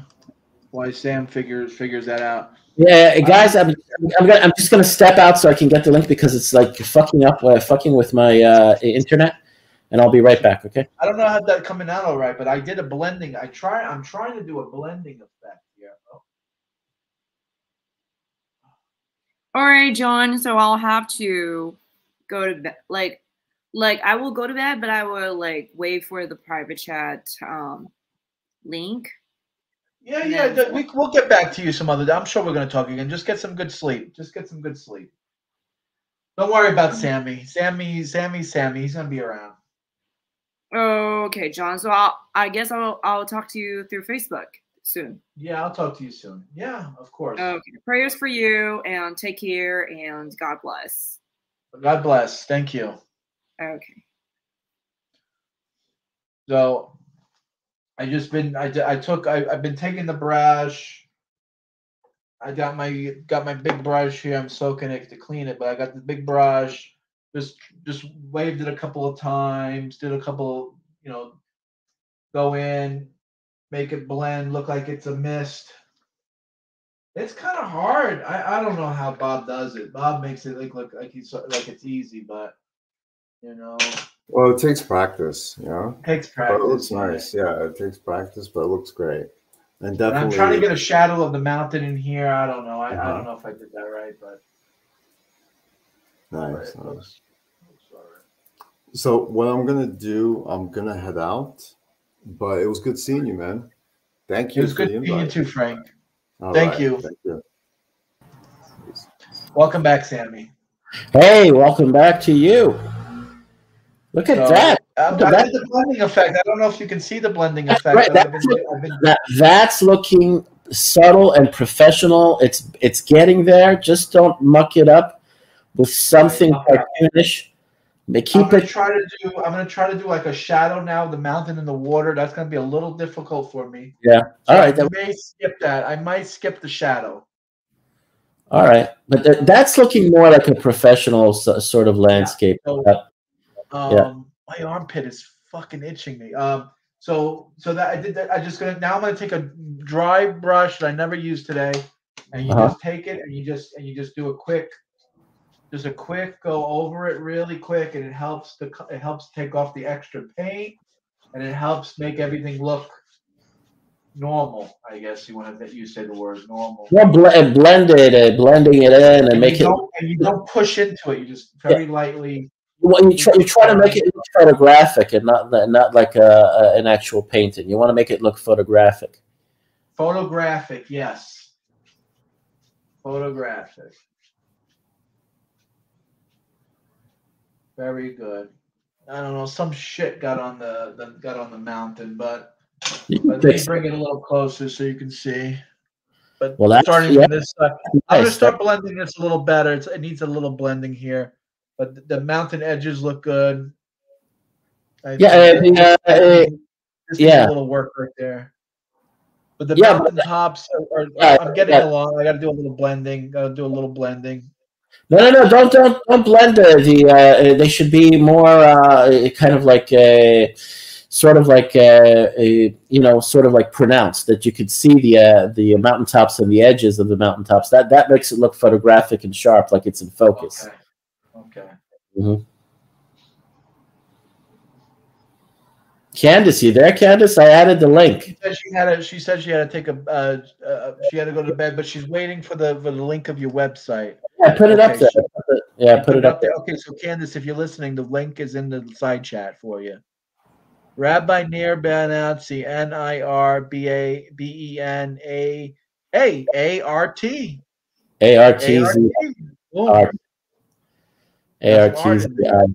Harry says, I am the real Messiah. Actually, I did an interview with a guy last night, believe it or not. That was wacky, man. I was listening into a little bit of that. Listening to that one? Yeah. He left a comment on my channel saying, "I'm a descendant of the king of Israel. I'm descendant of the king of Israel, King David." And I said, "Oh, okay, yeah, you are. Come talk to me." And I didn't know what I was expecting. But was he an Israeli? Was he Israeli living in like Oregon and from Los Angeles? He sounded like a druggie a bit. He sounded like he was like like a little bit of a hippie. He's a little bit of a hippie, yeah.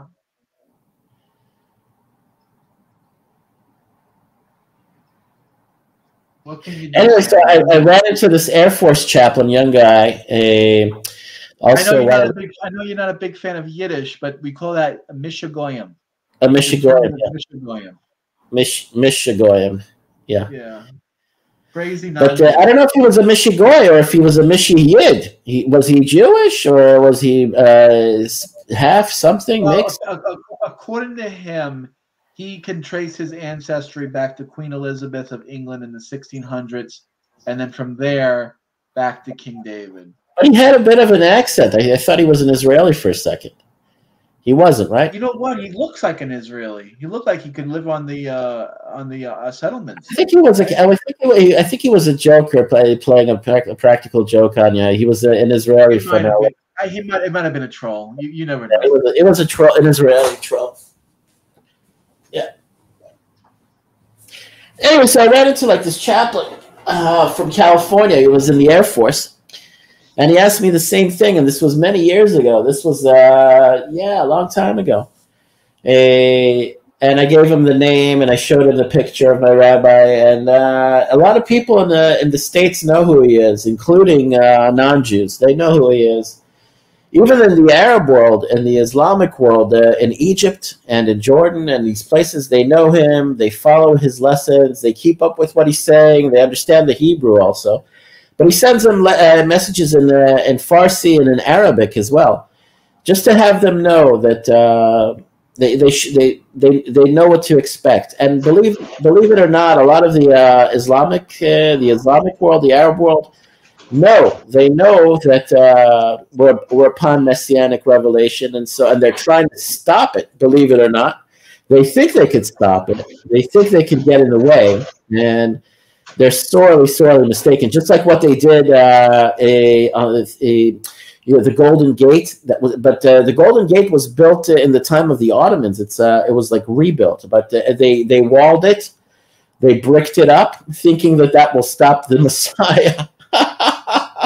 Bricking, when was that? When did they do that? During the Ottoman era, or the Mamluk era. It was. I can check when the Golden Gate was bricked up because. I know the Golden Gate, but they put that there because they thought they're gonna stop the Messiah. They put an Islamic cemetery in the grounds, the entrance to the Golden Gate. They put they buried their dead there, an Islamic cemetery they put there, and they also bricked up the gate because in the Jewish tradition, that's where the Messiah enters Jerusalem from.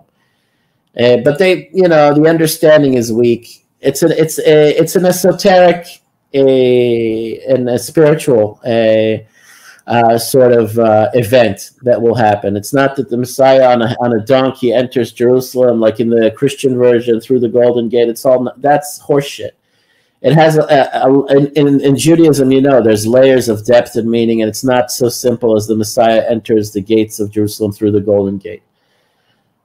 But they thought, because it's our tradition, that would stop him. That they would bury their dead there in the entrance and wall up the gate. It's a medieval understanding, But what can you expect? Golden Gate walled up, bricked.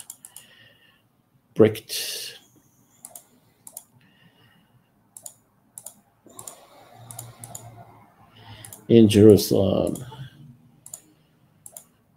There we go. Here, I got the picture here. A good one.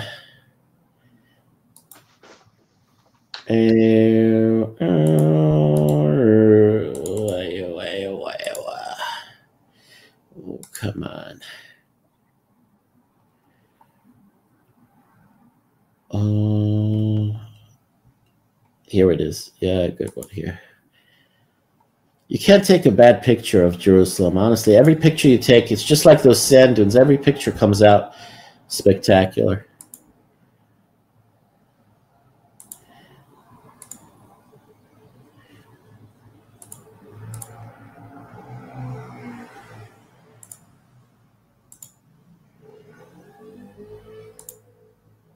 Share screen. Come on, Sammy, you got it? Yeah, I've gotten used to this. I've gotten used to this. 1 second. You ready? 1 second. I'm sharing my share my screen. There we go. Okay. Oh, I see. So in the foreground, you have an Islamic cemetery. They buried their dead there, and then they walled up the gate. They because of the Jewish and Christian, because the Christians borrowed it from us, from our prophets, that the Messiah would enter Jerusalem by way of the Golden Gate, from the Eastern Gate. It is the Eastern Gate, from the East. That's where the tradition comes from, that the Messiah would come from the East.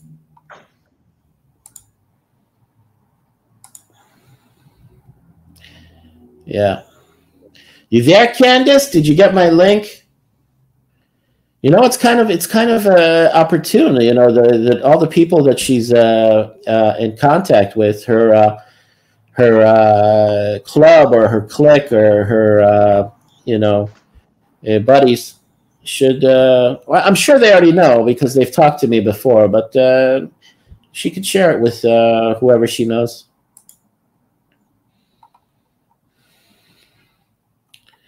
One second. I'm going to try to find that passage from the prophets where it says that the Messiah would enter from the Golden Gate. A prophetic Golden Gate Messiah quote. More Golden Gate Messiah passage.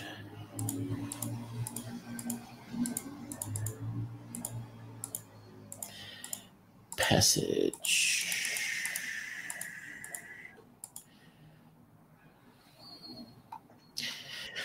All right, here I found it. It's in Zechariah. Oh, Zechariah. Zechariah 14:4. Okay. It says, on that day his feet will stand on the Mount of Olives east of Jerusalem, and the Mount of Olives will be split in two from east to west, forming a great valley with half of the mount moving north and half moving south. Okay.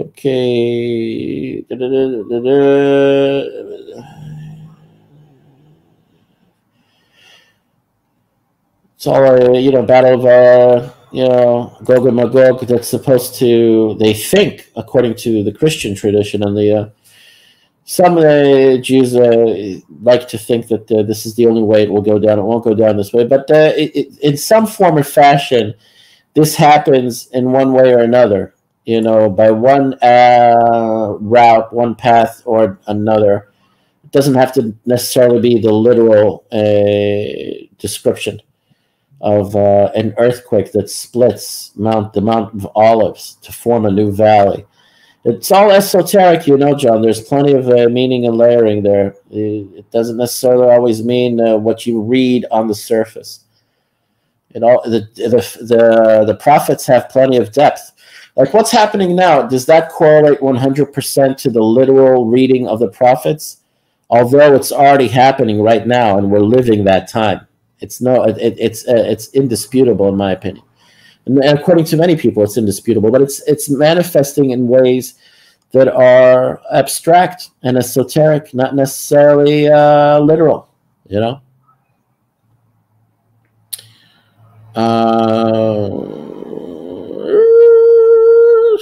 sealing of the gate. Here we'll read about it. Closed by the Muslims in the year 810, it reopened in 1102 by the Crusaders. It was walled up by Saladin after regaining Jerusalem in 1187. Ottoman Sultan Suleiman the Magnificent rebuilt it together with his city walls. but walled it up again in 1541, and it stayed that way. Suleiman may have taken his decision purely for defensive reasons, but in Jewish tradition, this is the gate through which the Anointed One, the Messiah, will enter Jerusalem.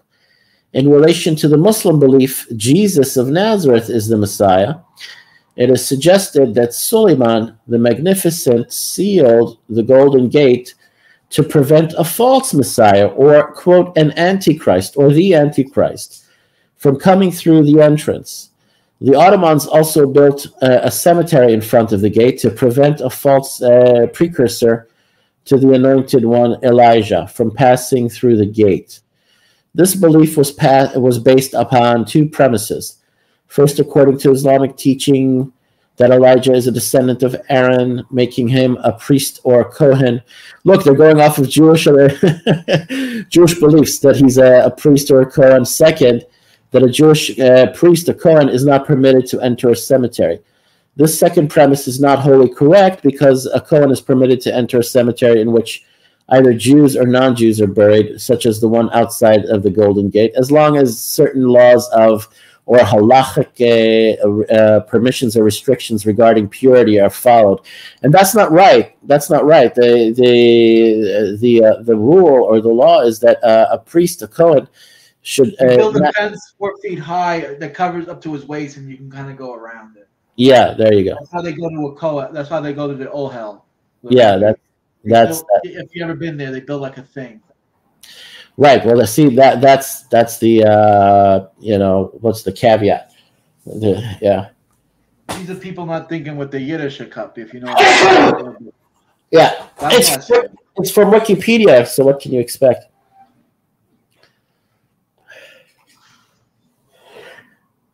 I've got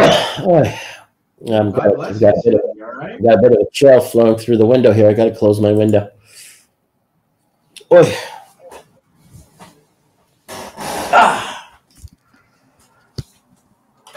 Candace, where are you? Oh.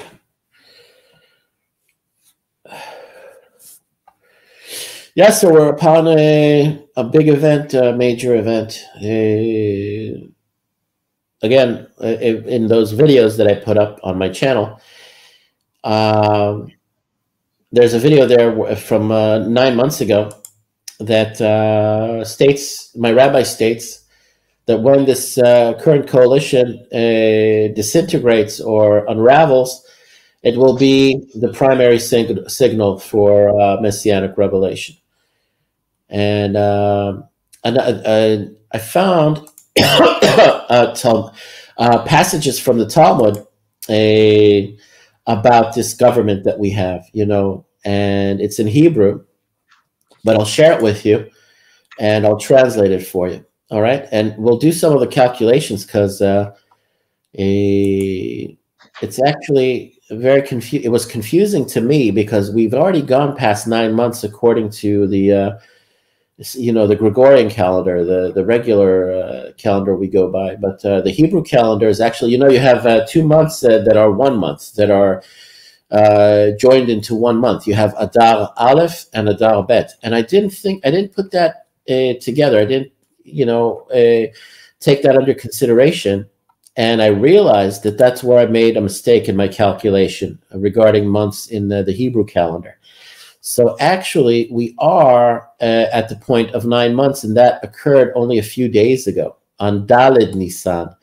And I was mistaken. I thought it would happen in the month of March during Adar, and it's not in Adar. It's the 9 months from the time that the government was installed, according to the Hebrew calendar, to the date where their time is up. The 9 months actually happened a few days ago.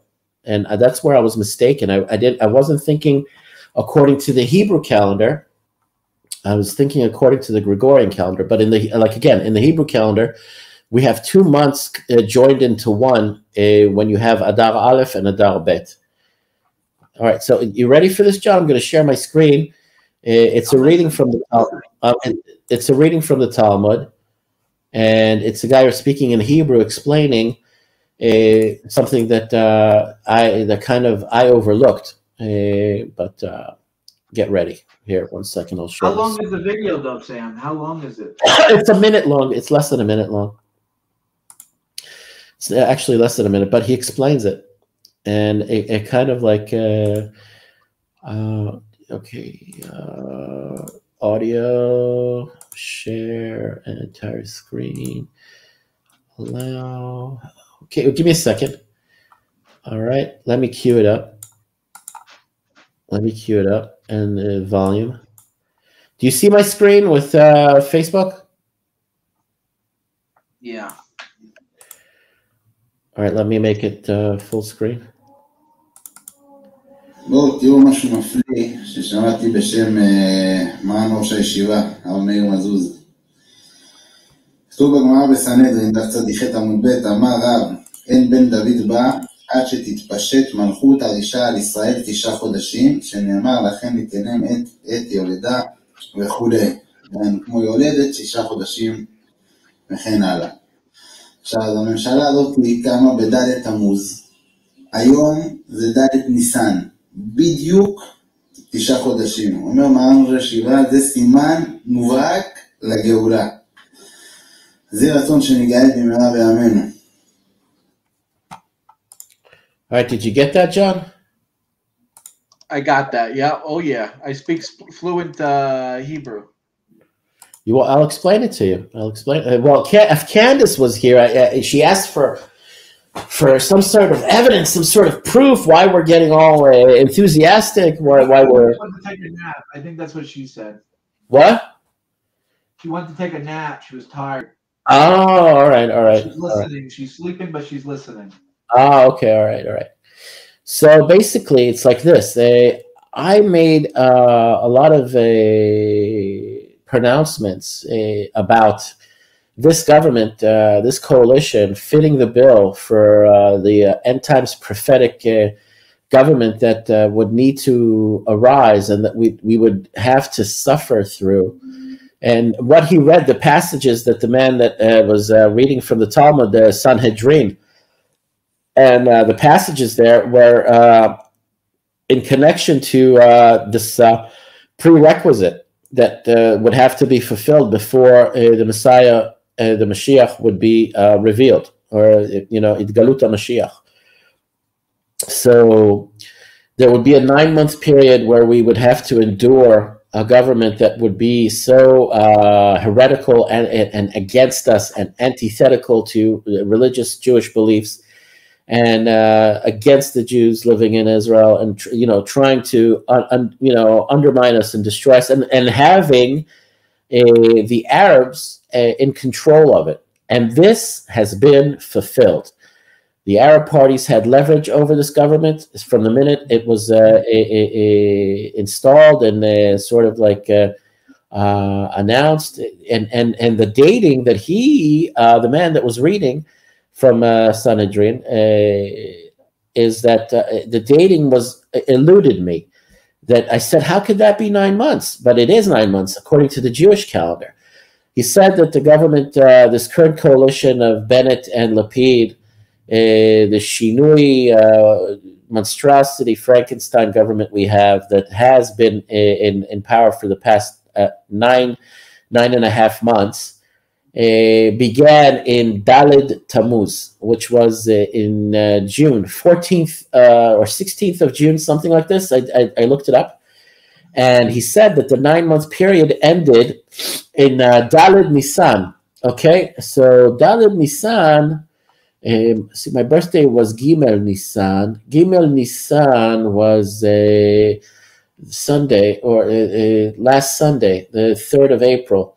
So it happened on Monday. Okay, Monday, this past Monday was Daled Nisan. All right, that's when the 9-month period officially, according to the Jewish calendar, ended. That is what eluded me, because my rabbi also made these statements in late February, early March, and he kept on repeating it, that the time is up for this government. Time is up. And he said it before the 9-month period ended. So he sort of like was preceding it. He was giving you like a heads up. The time for this government to go has arrived. And what he said when this government was installed, and when this government was, you know, what do you do when you kind of like when you swear, they were sworn in, when they were sworn in. That's the expression I was looking for. They were sworn in 9 months ago. And so the dating, the exact specific dates eluded me. And now, after I've seen this video, it's correct. According to the Jewish calendar, 9 months ended just last week, Monday, all right? Or just this past Monday, on the 4th of April. So yeah, that's if Candace wanted to know why there's a lot of sort of like enthusiasm and talk, it's because it's true. It's written in our books, in our and also many famous rabbis have been making these kinds of connections and comments. And we've got Bible codes, and we've got other, like the Rabbi Schneerson, Zichrono Levacha, the Rebbe, the Chabad Rebbe, with his prophecy that he gave before he passed away. He wrote it down in his notes, and he passed it on to his, his congregation or his people. That Bennett, and I used the wrong letter. I caught myself. I used the wrong letter. It was Bet Nun Tet. Okay, not tough. Ben Nun Tet. Oh, Tet, not tough. Okay. Sometimes even my Hebrew sucks. You know, sometimes my Hebrew reading well, and Tet Tav, it's a T at least. I mean, if you're an Ashkenaz, they think it's an S, but you know. As you see, because I didn't grow up. Yeah, I didn't grow up with Hebrew. I grew up with English, but it's Bennett, Ben Nun Tet. And Rabbi Schneerson, Zichrono Levacha, left a note before he passed away that the sign for Messianic revelation would begin with Ben Nun Tet. And he didn't know who this guy was, and he didn't know it would be a man, he didn't know who it would be, but he connected it to his government. And this is what, this is prophetic. How long ago? He passed away in 1994, right? So 2022, 22 years plus 6, 28 years. 28 years ago, when Bennett was still in high school or in college, he wrote that the sign for the Messiah would come from Bennett and his government falling apart, and having Passover be a kosher and very happy holiday. So people also publicized that. And we've got the Bible codes also from Glazerson, Rabbi Glazerson, saying that Pesach is a fortuitous and a auspicious time. And it was so in the last cycle of the sabbatical. That was the sabbatical year from 7 years ago.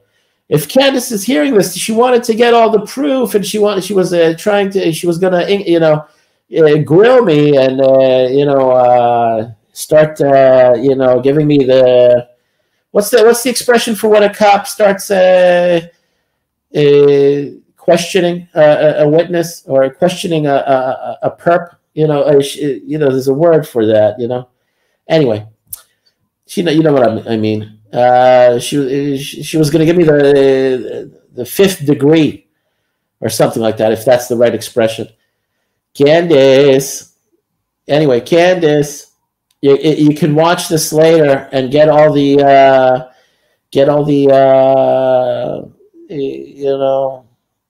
material and information you need to pass along to whoever. And the link is in the private chat. But if you won't see this while we're still broadcasting, my YouTube channel goes by Sam from Israel. Okay, you can easily find that. It's not my Facebook is Sam Samuels, but my YouTube channel is called Sam from Israel. You can easily find it on YouTube, and there you'll find all of the videos that I posted, translated into English. If you need more material to review with the claims that I'm making. All right, but yeah, where'd you go, John?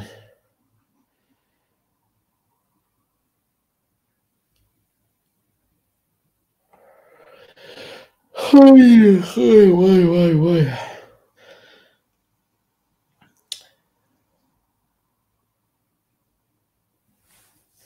And all you jokers over there in the chat trying to rile me up, if you're making all sorts of goofy, annoying comments, I'm not reading your comments. I'm in the StreamYard's private area, where we're just schmoozing. I'm not even responding to whatever nonsense you're writing over there.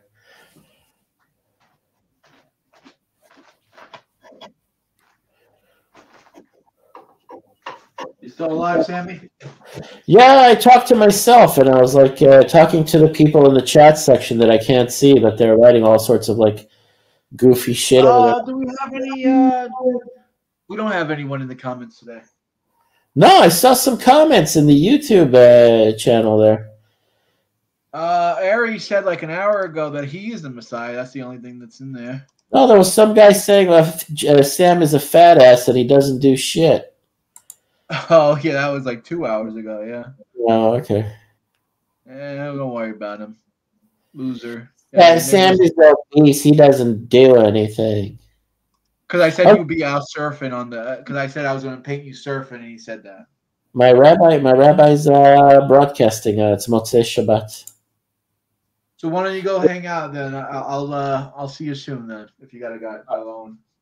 No, I just want to see what those bastards wrote about me. I'm opening up your channel. Post a link to your channel in the comments section. Let people know where you are if you want. Morning. I was watching this morning. It was like John is like a Jewish Bob Ross. Sam is simply an unhappy little accident. Sam is obese. He doesn't do anything. Thank you very much. I wouldn't listen to them, Sam. They don't know what they're talking about. Well, this is the treatment you've been, enjoying over the years that you've been broadcasting, looking for people to get you down and get under your skin. There's nothing special out here. Huh? What? There's no one special out here. No one, huh? I don't look for anyone on YouTube to give me any love. I expect to hate. I mean, look at this. I painted a nice picture here. You think someone leave a comment? Oh, John, you did a good job painting. I'm making a full screen. It's very nice. See, it's subtle. You don't have to add too much to it. You keep it simple. You ever heard this expression? Less is more. Stupid. Yeah, less is stupid. No, less is more. Less is more. You know what I would suggest? Just a little bit of now create some haze. If you can create, I have to wait for it to dry first, and I'm going to come in with some whitish, grayish paint and make like a haze. Yeah. Anyway, so I'm going to take off. I think I did my duty tonight. Candace came into the room and she asked to see a picture of my rabbi and get his name and get more information. I feel no hesitancy and no sort of a concern you did a about. Hell of a job, Sammy. You did a hell of a job. If I have to publicize my rabbi to Christian missionaries, so be it. They need to know.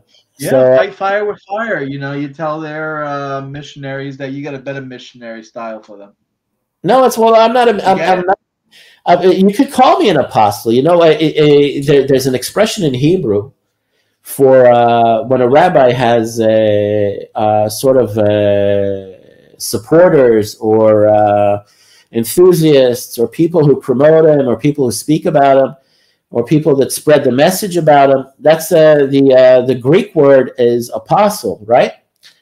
So the Hebrew word is actually a chassid. A chassid of a rabbi. Yeah, a chassid. But it's not just a chassid, like a simple chassid. When you have a rabbi that you support, that you consider your own, and what's the term? What's another term that they use? Bulkarim or something like that. No, you liken yourself to a supporter and a promoter of your rabbi. You're called a chassid of that rabbi. So that's the actual. That's actually what you can call an apostle. So if you want to call me Apostle Sam, you may call me Apostle Sam. You're a chassid in my book. Oh yeah. Well, Christianize. They like to Christianize everything Jewish. They like to take our shit and Christianize it. So take me and Christianize me and make me Apostle Sam instead of a Chassid Sam. Yeah, all right. Take it easy. Big boy. We'll call you the big boy. We'll call you Big Boy Sam. The heavy boy. All right, take it easy. Take it easy, Sammy. Ciao, ciao. Love you. Ciao.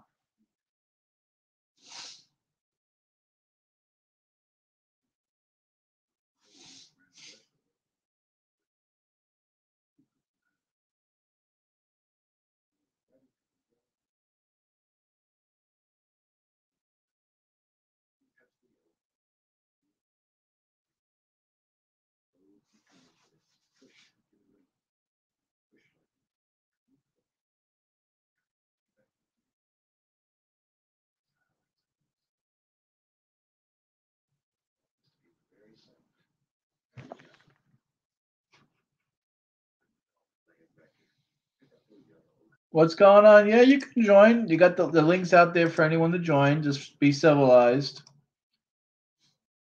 I think I'm gonna wait for this to dry and then start a new painting.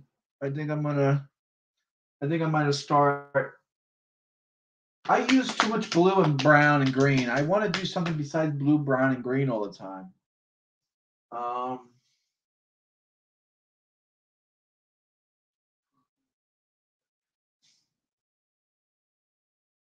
I mean, I like blue and greens, but everything I do is blue and greens and browns. But I guess that's what life is, right? Life is blue, greens, and browns. And got Bob Ross up there. I'm surprised Vaughn didn't get up yet. He told me he was taking a nap.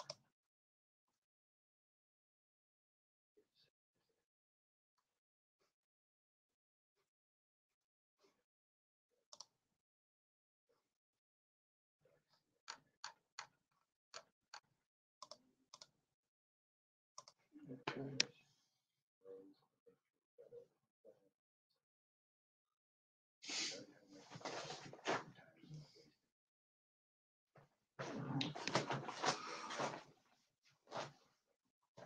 Losing weight, so my pants are falling now.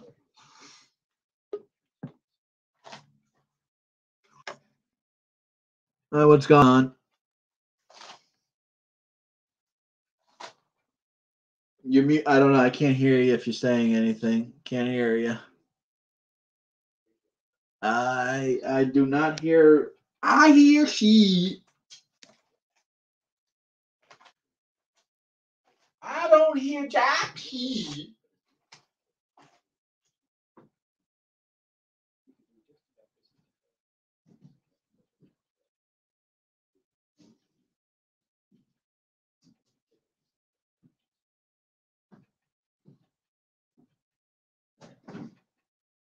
I could go back and fix I can go back and add to this one.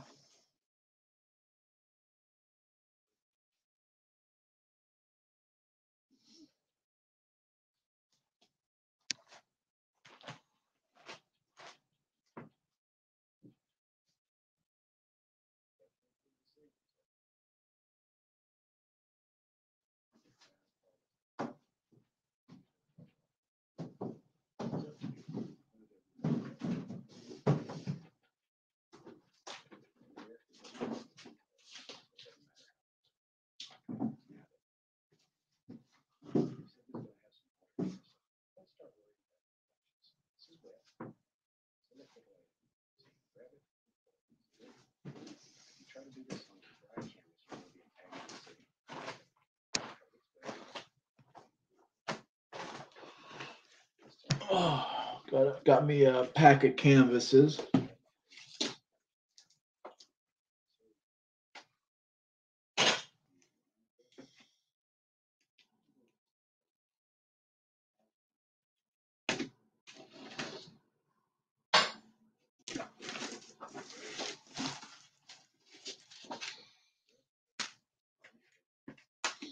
Oh, these smell good. Smells good, baby. Oh, it smells real good. Yeah, boy.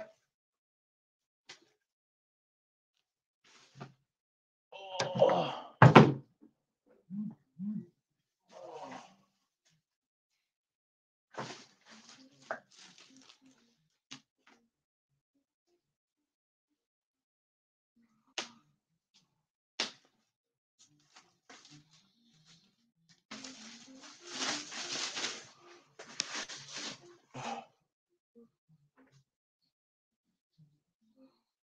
Oh.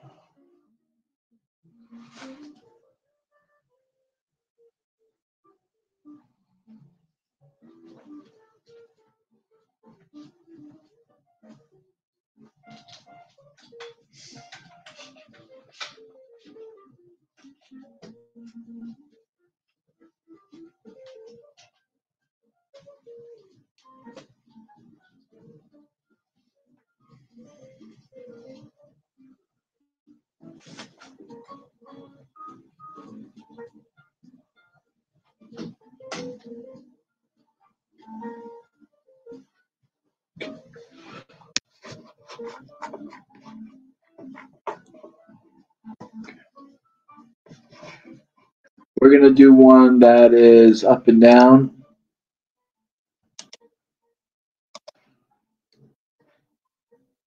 Can't seem to get your mic working. All right. Someone who does live streaming themselves can't get the mic working, huh?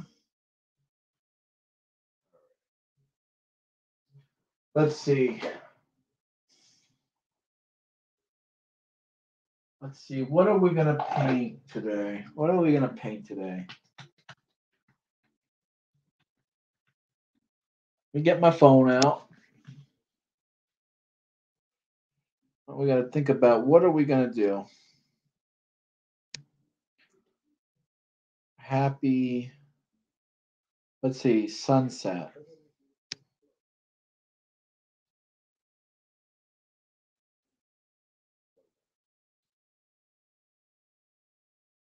Here we go. That's a powerful picture right there. What about something like that?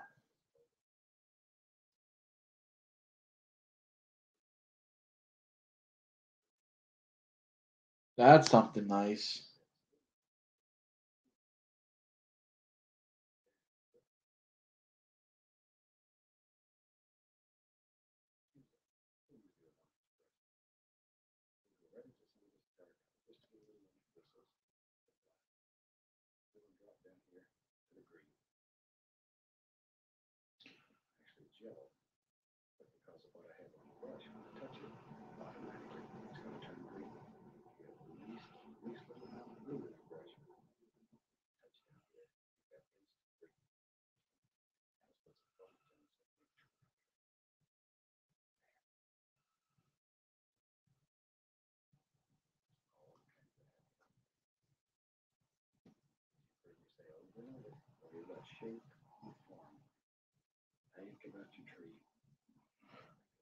I think I'm going to do that one.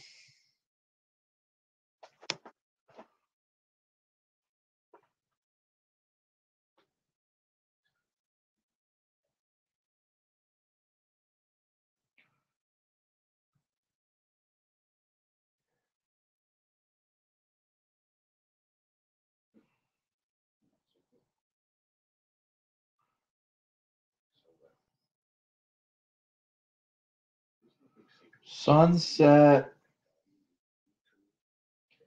Let's do mountain.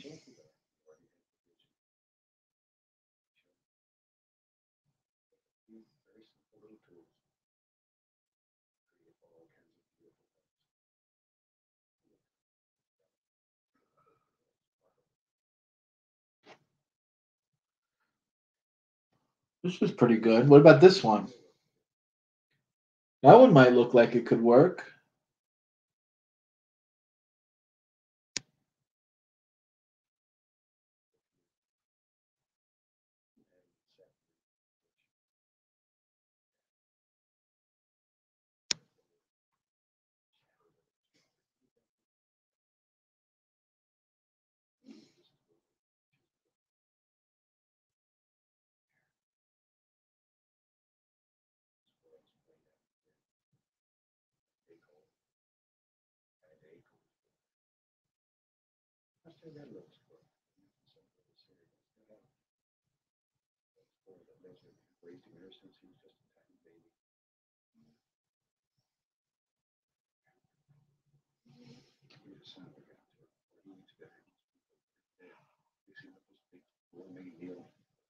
He lives in a great big tall cage I built. We call the cage squirrel Helton. So he's full of creatures. But that's okay. Pretty soon here he's going to be turned loose and go back to nature. And you'll say, well, he really had it made. He lived like a king for a while. Okay. I get off on some crazy subjects here. I've talked too much. So let's go back to work. Okay. I think I'm going to do something like this. That's what I'm going to do.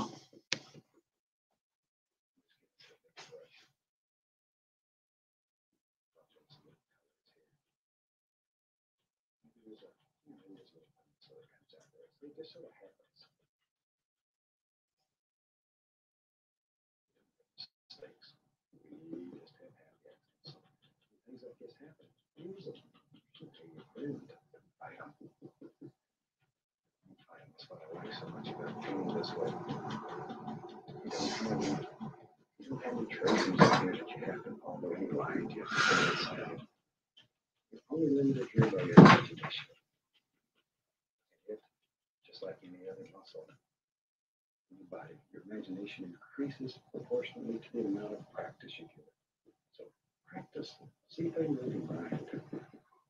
If you're over here, right there.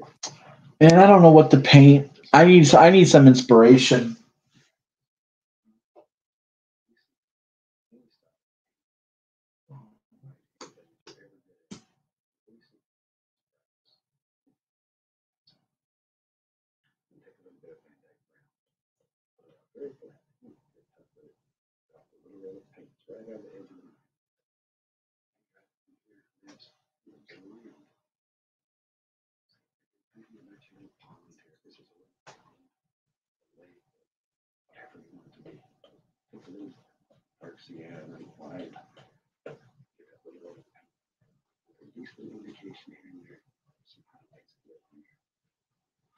Starting off with some white, like always.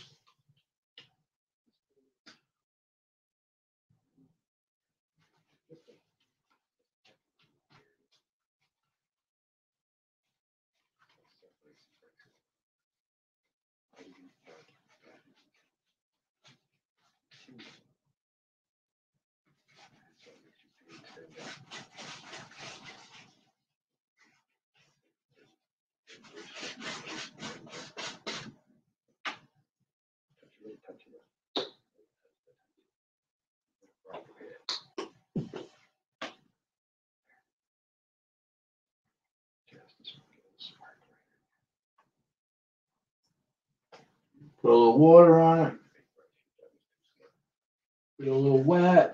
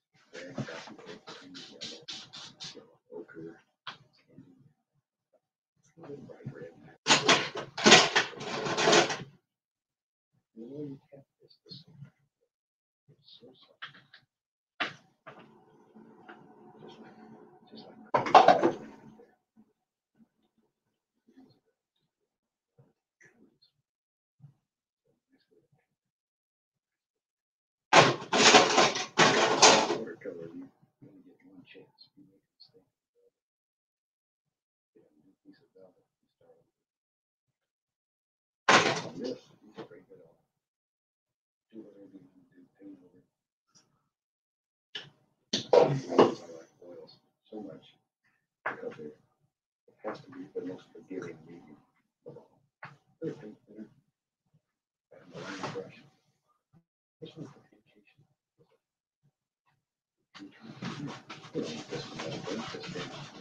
Nice, some nice dark spots.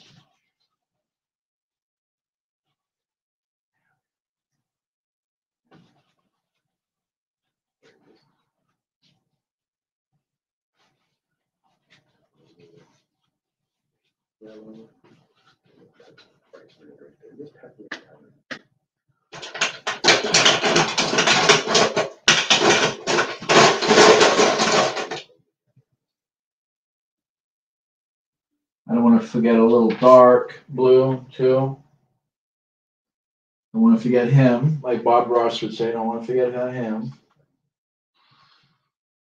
Real dark. That's what I want to see. Yeah.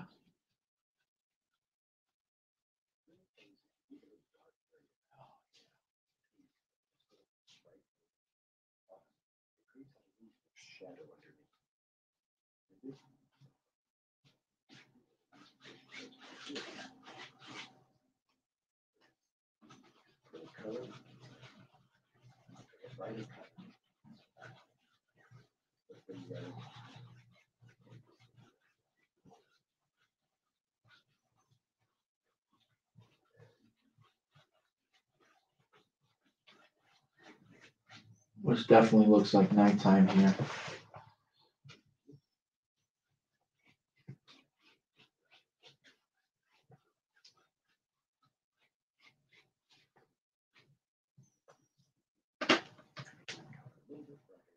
Okay.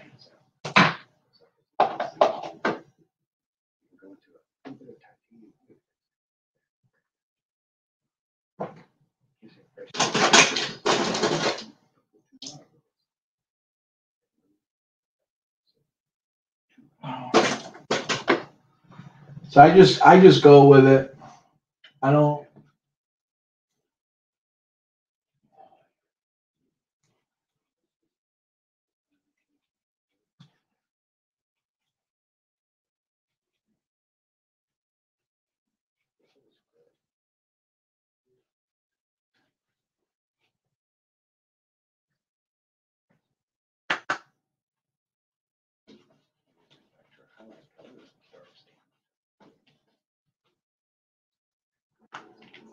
Come back here.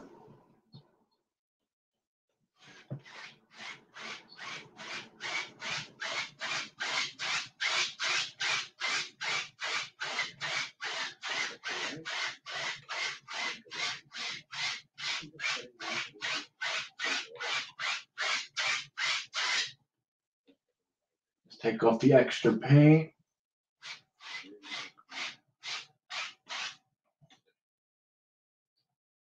Like so.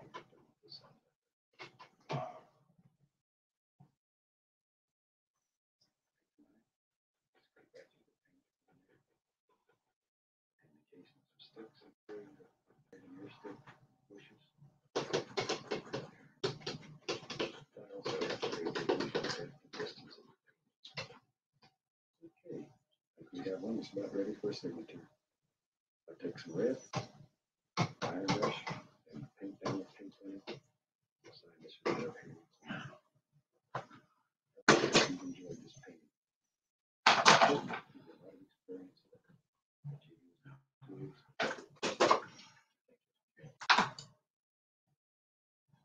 As you can see, we work with several different planes. Also, I showed you how that round brush works. Once again, you can think this is okay. Brush. I think we'll call this one finished. While it's here, I'd like to wish you a happy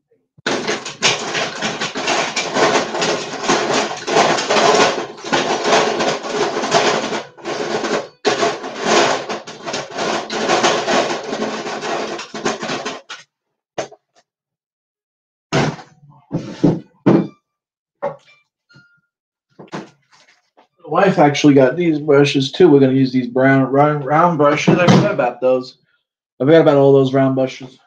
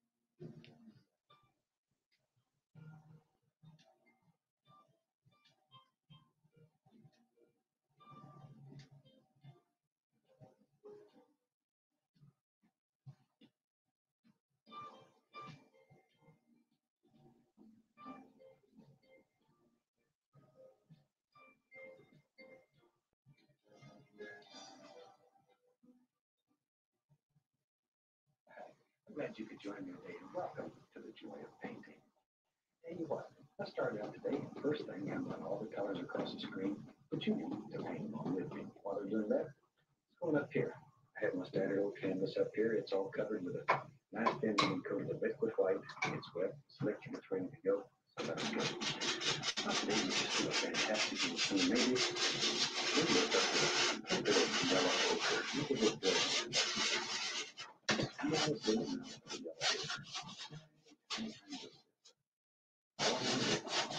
Just tiny little bit of color. Let's do something today.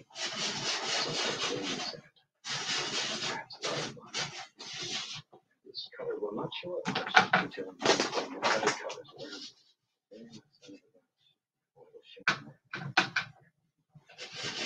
Okay.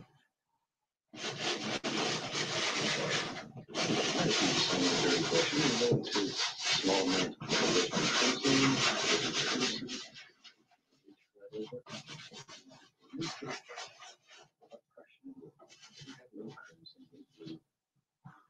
very little paint overall. Very, very little paint. I don't much paint. Maybe this lavender color because it makes on top of the yellow. And it remains pretty pure. There we go. Now that looks pretty good. I don't know if you could see what the technique I'm doing. I'm making clouds here, and I'm just turning it in, little shapes and everything.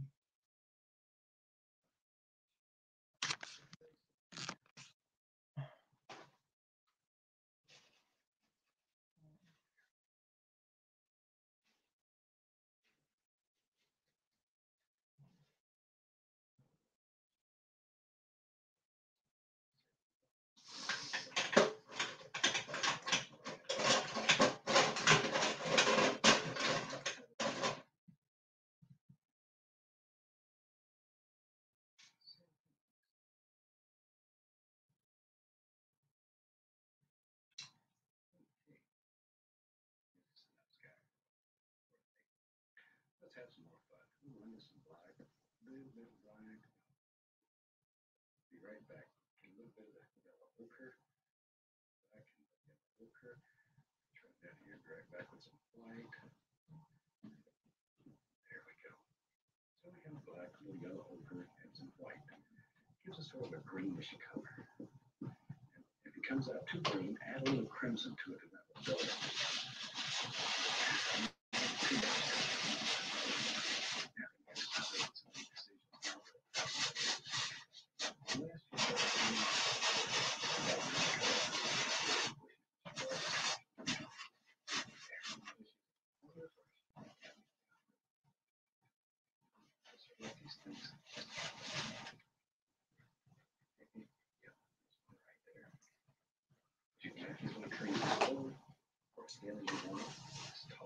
Short, dark, or light.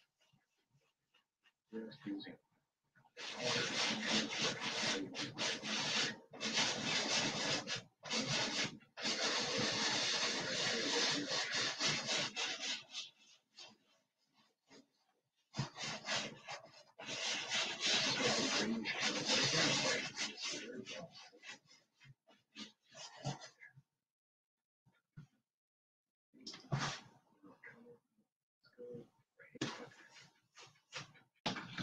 just several layers of trees here.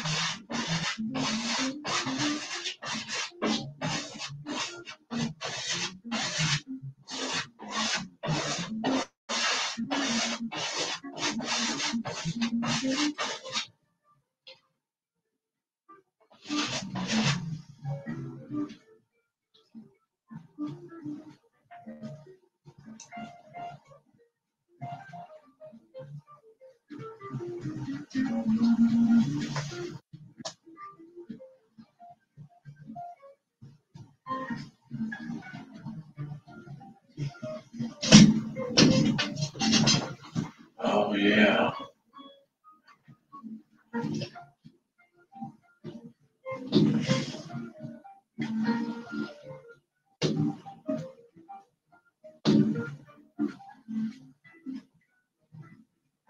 I like that, but I don't know what to do with that now. What am I going to turn that into? That's a really nice background.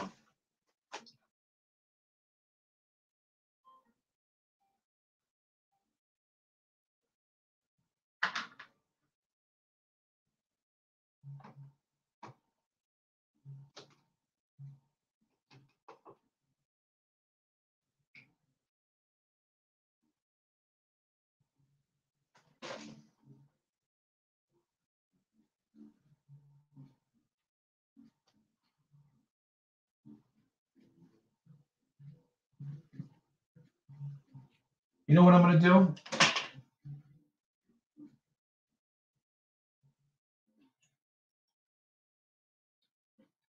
This is a fantastic way to make a scene that looks like it's deep, deep in the woods.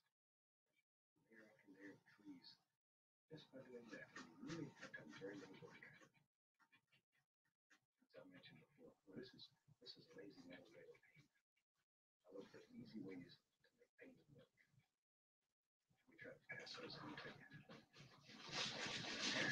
Let's say, how big you can pass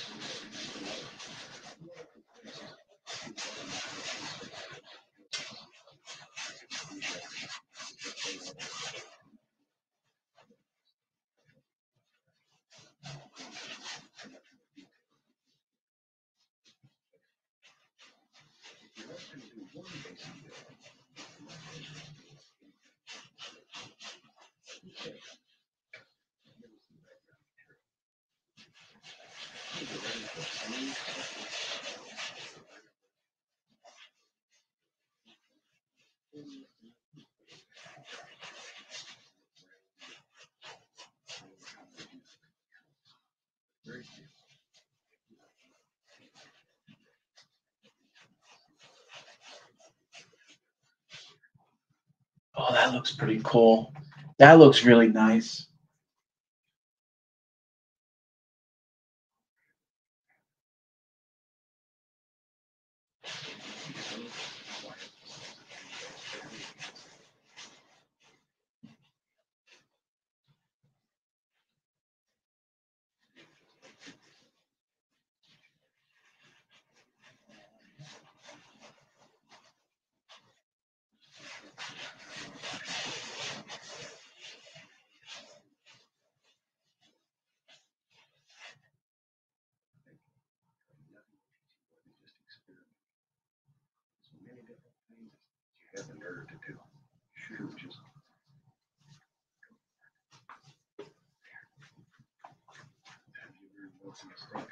Oh, what's going on? Welcome back. Cheers. We'll try again. You got your mic working again, huh? Yeah, I hope so. That's good. I was about to give up hope. I was like, maybe he can't get it working. Must have been a miracle. A miracle.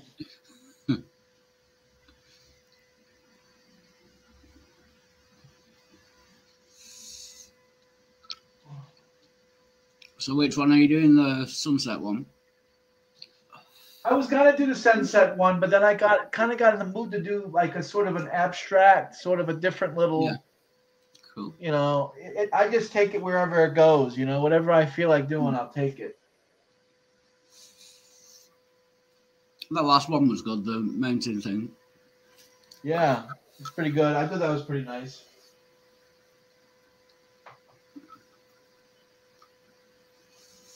All right. What am I going to make this? What am I going to do here? What am I doing? What am I doing? What am I putting here? I often ask myself that question. What the hell am I doing? That's a biting question. What am I doing here? What's going on? What's happening? I know. I got something I want to do.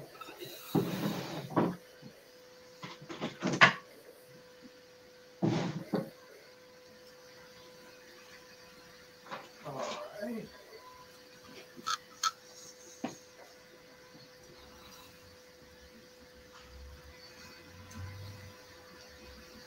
So how's your day going? Yeah, not too bad. I just woke up about half an hour ago.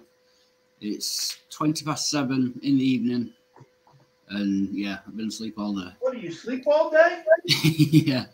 I have to stay up at night to talk to you American people. Yeah, you have to stay up all night? Well, you have to? Don't have to, really, yeah. Or do you choose to? I choose to, yeah. Yeah, for some reason. Is there a reason why you like talking to Americans? Why not talk to English people in your own time zone? There's not so many about on YouTube. It's mainly Americans. No? I mean, yeah. Yeah, there are a few, but... That's odd, huh? Yeah. Might just be... What about Andy? What about that guy Andy? Isn't he from... He's from... Yeah, England. Yeah, unfortunately. I'm not a fan. Not a fan? Eccentric, let's say. You think? He's a little bit more than that, but... Yeah. I'm not going to that.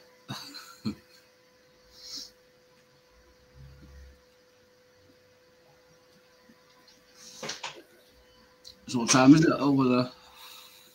It is 2:24 in the afternoon. Cool.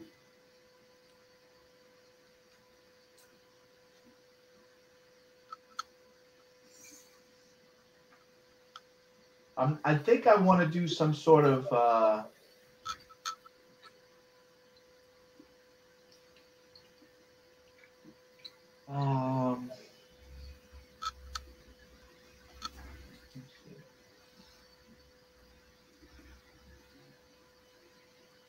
let's see. I'm feeling a little red down the bottom here. Yeah. Do something like a little modern art, what they call art nowadays. I'm gonna do an art masterpiece. It all over. What I should do is stick the paint on my ass and then fart on the canvas. Yeah. Jackson Pollock. Looks like just thrown up all over the canvas.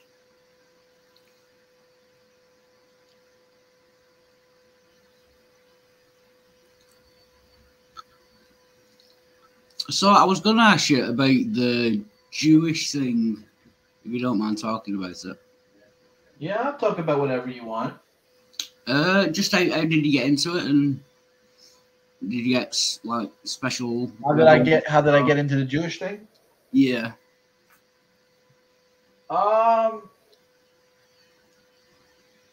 One day I woke up and I said to myself, I have to change. I have to get better. And I thought that, starting to pray every day at my local community was a way of fixing myself, getting closer to God. So did you start off praying to that specific God, or was it just any God? Well, I was really what you call a Noahide. Have you heard of a Noahide? I've heard the word. I don't know what it means. It means you're a non-Jew, but you really like the Bible, the Jewish Bible. Yeah. But you're not Jewish. But so you're like, it's like you hang around with Jews, but you're not Jewish, if that makes any sense. Yeah. And so one day I was doing that, and I felt like I was missing out on a lot of things, and I wanted to be actually part of the community. So I decided to convert. I've heard that that's tricky.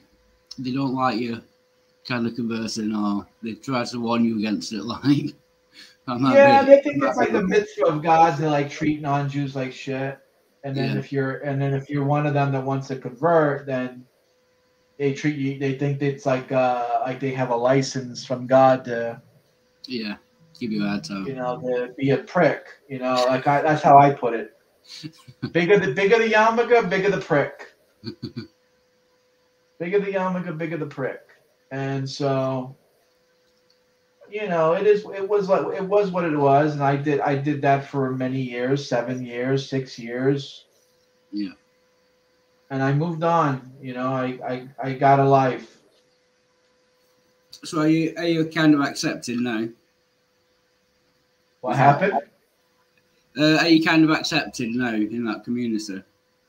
Oh, I converted to Judaism. I have a legitimate gearus, but within that community, I left that community. I never went back, so I don't know what's even going on there to begin with today. Like I wouldn't know the first thing what's going on. Boo. Hey, what's going on, Vaughn? I was like, what's going on? He's taking an awful long nap. Oh, dude, I needed it, apparently. I mean, I was gone, dude. I hit that pillow, man, and bam, I was out. I was out like a light. Well, let's see. So are we showing our colors for Russia or United States? Oh, that's actually like a really. I wasn't going for French. Russia, but that could be what it is, right? Well, it's red, white, and blue. So it's either America, Great Britain. Well, France, I'm going to get rid of that Russia. white right there in a second. Oh, you're going to get rid of the white? Okay. But yeah, I was going to say it's red, white, and blue. So it's either America, France, Great Britain, Australia, New Zealand, or Russia, because all of those use red, white, and blue as their colors. So I figured it was one of those countries. I thought it was just red. Huh? What's that? Has Russia got blue in it? Who does? Who? Has the Russian flag got blue in it? Which flag? The Russian. Yeah, Russia's red, white, and blue colors. Yeah. I didn't know. Oh yeah. Russia is red, white, and blue, but the Soviet Russia is not.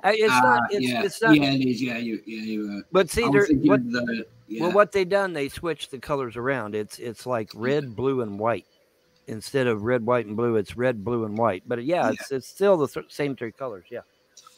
Yeah. In fact, I was thinking of the old Soviet Union.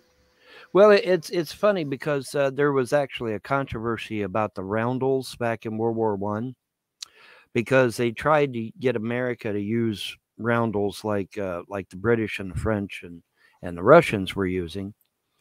But when America went to use the roundels, they kept getting theirs confused with the Russians because they looked kind of similar.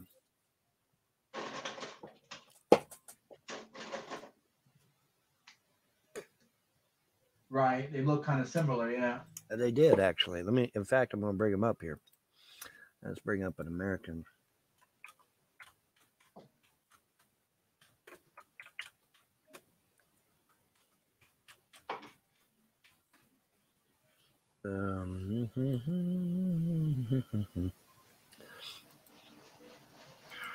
Yep, let's bring that up and we'll take a look at it.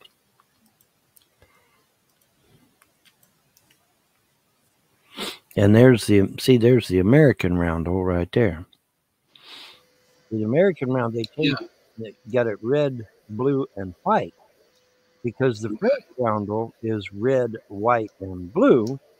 Yeah. So so the Americans did the red, blue, and white. But now see, let's do the Russians now because they're almost exactly the same. I think the Russians had like a little line. They're very similar, and that's where here, see here. See now, there's the Russian one. It's red, blue, and white too. See? Yeah. So there was a controversy there, because see, I get into arguments with the people that claim to be historians, and I get into arguments with people on certain World War One gym formula. I get into arguments with people when it comes to this issue because I show them how the roundels are damn near the same. And they say, well, that doesn't... Keep it on the art pieces, though, Vaughn. Just like briefly show it and then put it back on the painting. Yeah, well, I am. But it's I try to explain to them that, no, it's the American star that was predominant during World War I for the Americans. But see, they try to claim the exact opposite. They say, no, the roundel is. And I said, I don't believe so because the roundel was so close to what the Russians had that there was I imagine there would have been confusion there, and that I firmly believe that the American star is the predominant one. And oh, good, I can still watch him paint. Okay, but yeah, see the star there. So I'm thinking that it's I think that the star is the prevalent. Just keep it, Vaughn. You show it already. We get it. Yeah. I want everyone to focus on the painting. Well, they're painting. Yeah, you're painting. We see your painting. That's why I done it, that you can see the painting. Anyways, but yeah, but I get into a controversy with people over that, and then when I point out to them that the Russian roundel and the American roundel are virtually the same thing. Now, the Russian roundel's colors are a little bit skinnier on the roundel than they are American, but so what? It's the exact same colors in the exact same order, and that had to have caused confusion. It had to have. And so I'm thinking, no, I think the American star had prevalence back in World War One. Now I've seen a lot of pictures of American planes in World War One that had the star on it. I can't say I saw many American aircraft that had the roundel, but now there was a lot of Newport 28s and a few Spads that I seen that were American that had the roundel, but a lot of the planes I saw had the American stars. So the controversy continues, but there was some controversy there. Controversy continues, Vaughn. Oh yes, yeah, baby. Woo!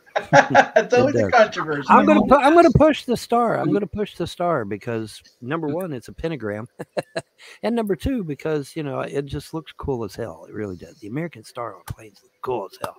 But anyway, so are you? Speaking of what we're doing here, are we doing hell? Is that why it's red on the bottom? Why is it red on the bottom? I don't know. I'm just going with the flow. Oh, you're just letting your energy out. Okay. Cool. I'm just going with it. That's fine. There's nothing wrong with that. Just wherever the energy takes you, man. That's you're sounding more pagan every day, brother. Thank you. Just let that energy flow, man. Wherever the energy takes you, man, you'll be all right. Thank you. Good painting. Thank you. Yep. Oh, looks like Todd's in the audience. Todd, if you're gonna be a good, hopefully you're gonna be a good boy. We'll see. We'll see. Hey, how you doing? Let's see. What am I going to do now? Just let the energy take you wherever, man. Just let the energy flow, baby. Yep. Just let it flow like a good pagan. Just let it flow. Let it out, man. Get it all out. So I was asking John how he got into the Judaism. So how did you get into the paganism? Well, if you don't mind. How did I get into paganism? Well, Yeah. it's Christianity fucked him over so many times. well, that's true. It did, but that's not the only thing. But yeah, Christianity really done me bad. It really did. But that wasn't the only thing. I mean, that was one of the major pushes, though, I have to say. But it wasn't the only thing. I mean, I did. I wanted to study other religions of the world, and in the course of that study, I learned a great many things, and as a result, that kind of swayed my opinion. But yeah, Christianity did deal me several life-threatening blows, and so obviously I had to look for something else. I had to look in a hurry too, because I mean I was in bad shape. I was really in bad shape. Yeah. But the gods were looking out for me. The gods of creation were looking out for me, and so I'm good now. And which particular brand of paganism is it? Well, that's it. I'm kind of forging out on my own. I've decided to forge out on my own and seek out the true gods of creation. And so I did something very radical. One day I said, I was disgusted and angry. Actually, I was disgusted. I was angry. I was hurt. I was upset. I was, a flurry of emotions, and I just blurted out, "What the fuck do you guys want?" I said, "Just what do you want? What do you guys want?" And they said, "Okay." They said, "Okay, we'll take that challenge. We'll tell you exactly what we want, and we'll tell you what we don't want, and then you'll know exactly what's up." And I'm like, "Well, that sounds fair to me." And they said, first of all, we don't like being given human names, human attributes, and human jobs. Yeah. Okay, we're not the god of the water, god of the air, god of the sea, god of this, god of that. We control everything. We monitor everything. We share monitoring everything. We're not, don't in other words, don't put us in a box. Don't pigeonhole us. Don't give us human shit, because we're not human. So we don't like that. Because a lot of times we humanize gods to our image. Yeah. Okay. You get it? You get it? Kind of like Gischala, yeah. Yeah. And they're like, we're not human. Why are you giving us human names? Why are you giving us human attributes? Why are you giving us jobs? They monitor stuff. That's true. But there isn't like a god of the air, god of the water, god of the sea, god of the whatever.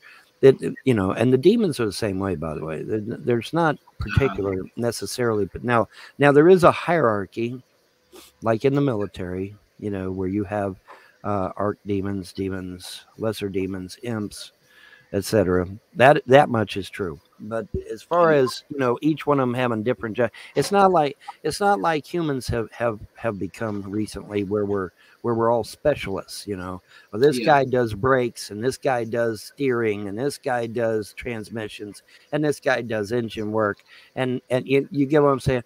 They're like, no. In fact, that's exactly what is the exact opposite of how we are. And so that was one of the things they pointed out to me, is how specialized. You notice how specialized humanity has become. They said, we're not like that. We never were like that. We don't want you to be like that. But that's how things have become here lately. So how do they kind of speak to you? How do they tell you these things? Is it? Okay, first of all, let me make it abundantly clear. If you're hearing voices in your head, you get to a doctor immediately, because you're a crazy dumb bitch, right? Okay, because no, they don't speak in your head. That's demons and craziness that does that. What they do, it'll be like an overwhelming feeling, Yeah. It'll be like an overwhelming feeling. It'll be something you can't, when it's truly of the gods, you can't ignore it. I'll be engrossed in doing graphics work, or I'll be in there cutting on foam or whatever, and it'll just be an overwhelming feeling. You can't ignore it. You can't get around it. You can't sidestep it. You can't distract yourself. It'll just be an overwhelming I know that I know that I know that I know that I know type deal, right? Like the presuppose. Yeah, there's no getting away when it's truly of the gods. You'll know it because there's just no way you can get away from it or sidestep it or anything of that nature. And so but it's not in your head because if you're hearing voices in your head, you crazy some bitch. You need to go get admitted. Yeah. So no, it's not voices in the head or anything. But it's just an overwhelming. It's this overwhelming feeling. I know that I know that I know that I know, and now I got to tell you, because you got to, and that's another thing. Well, let me back up. That's me. Okay, that may not necessarily be anyone else, but that's me because I am a heralder. Okay, I am a proclamator. I'm a heralder.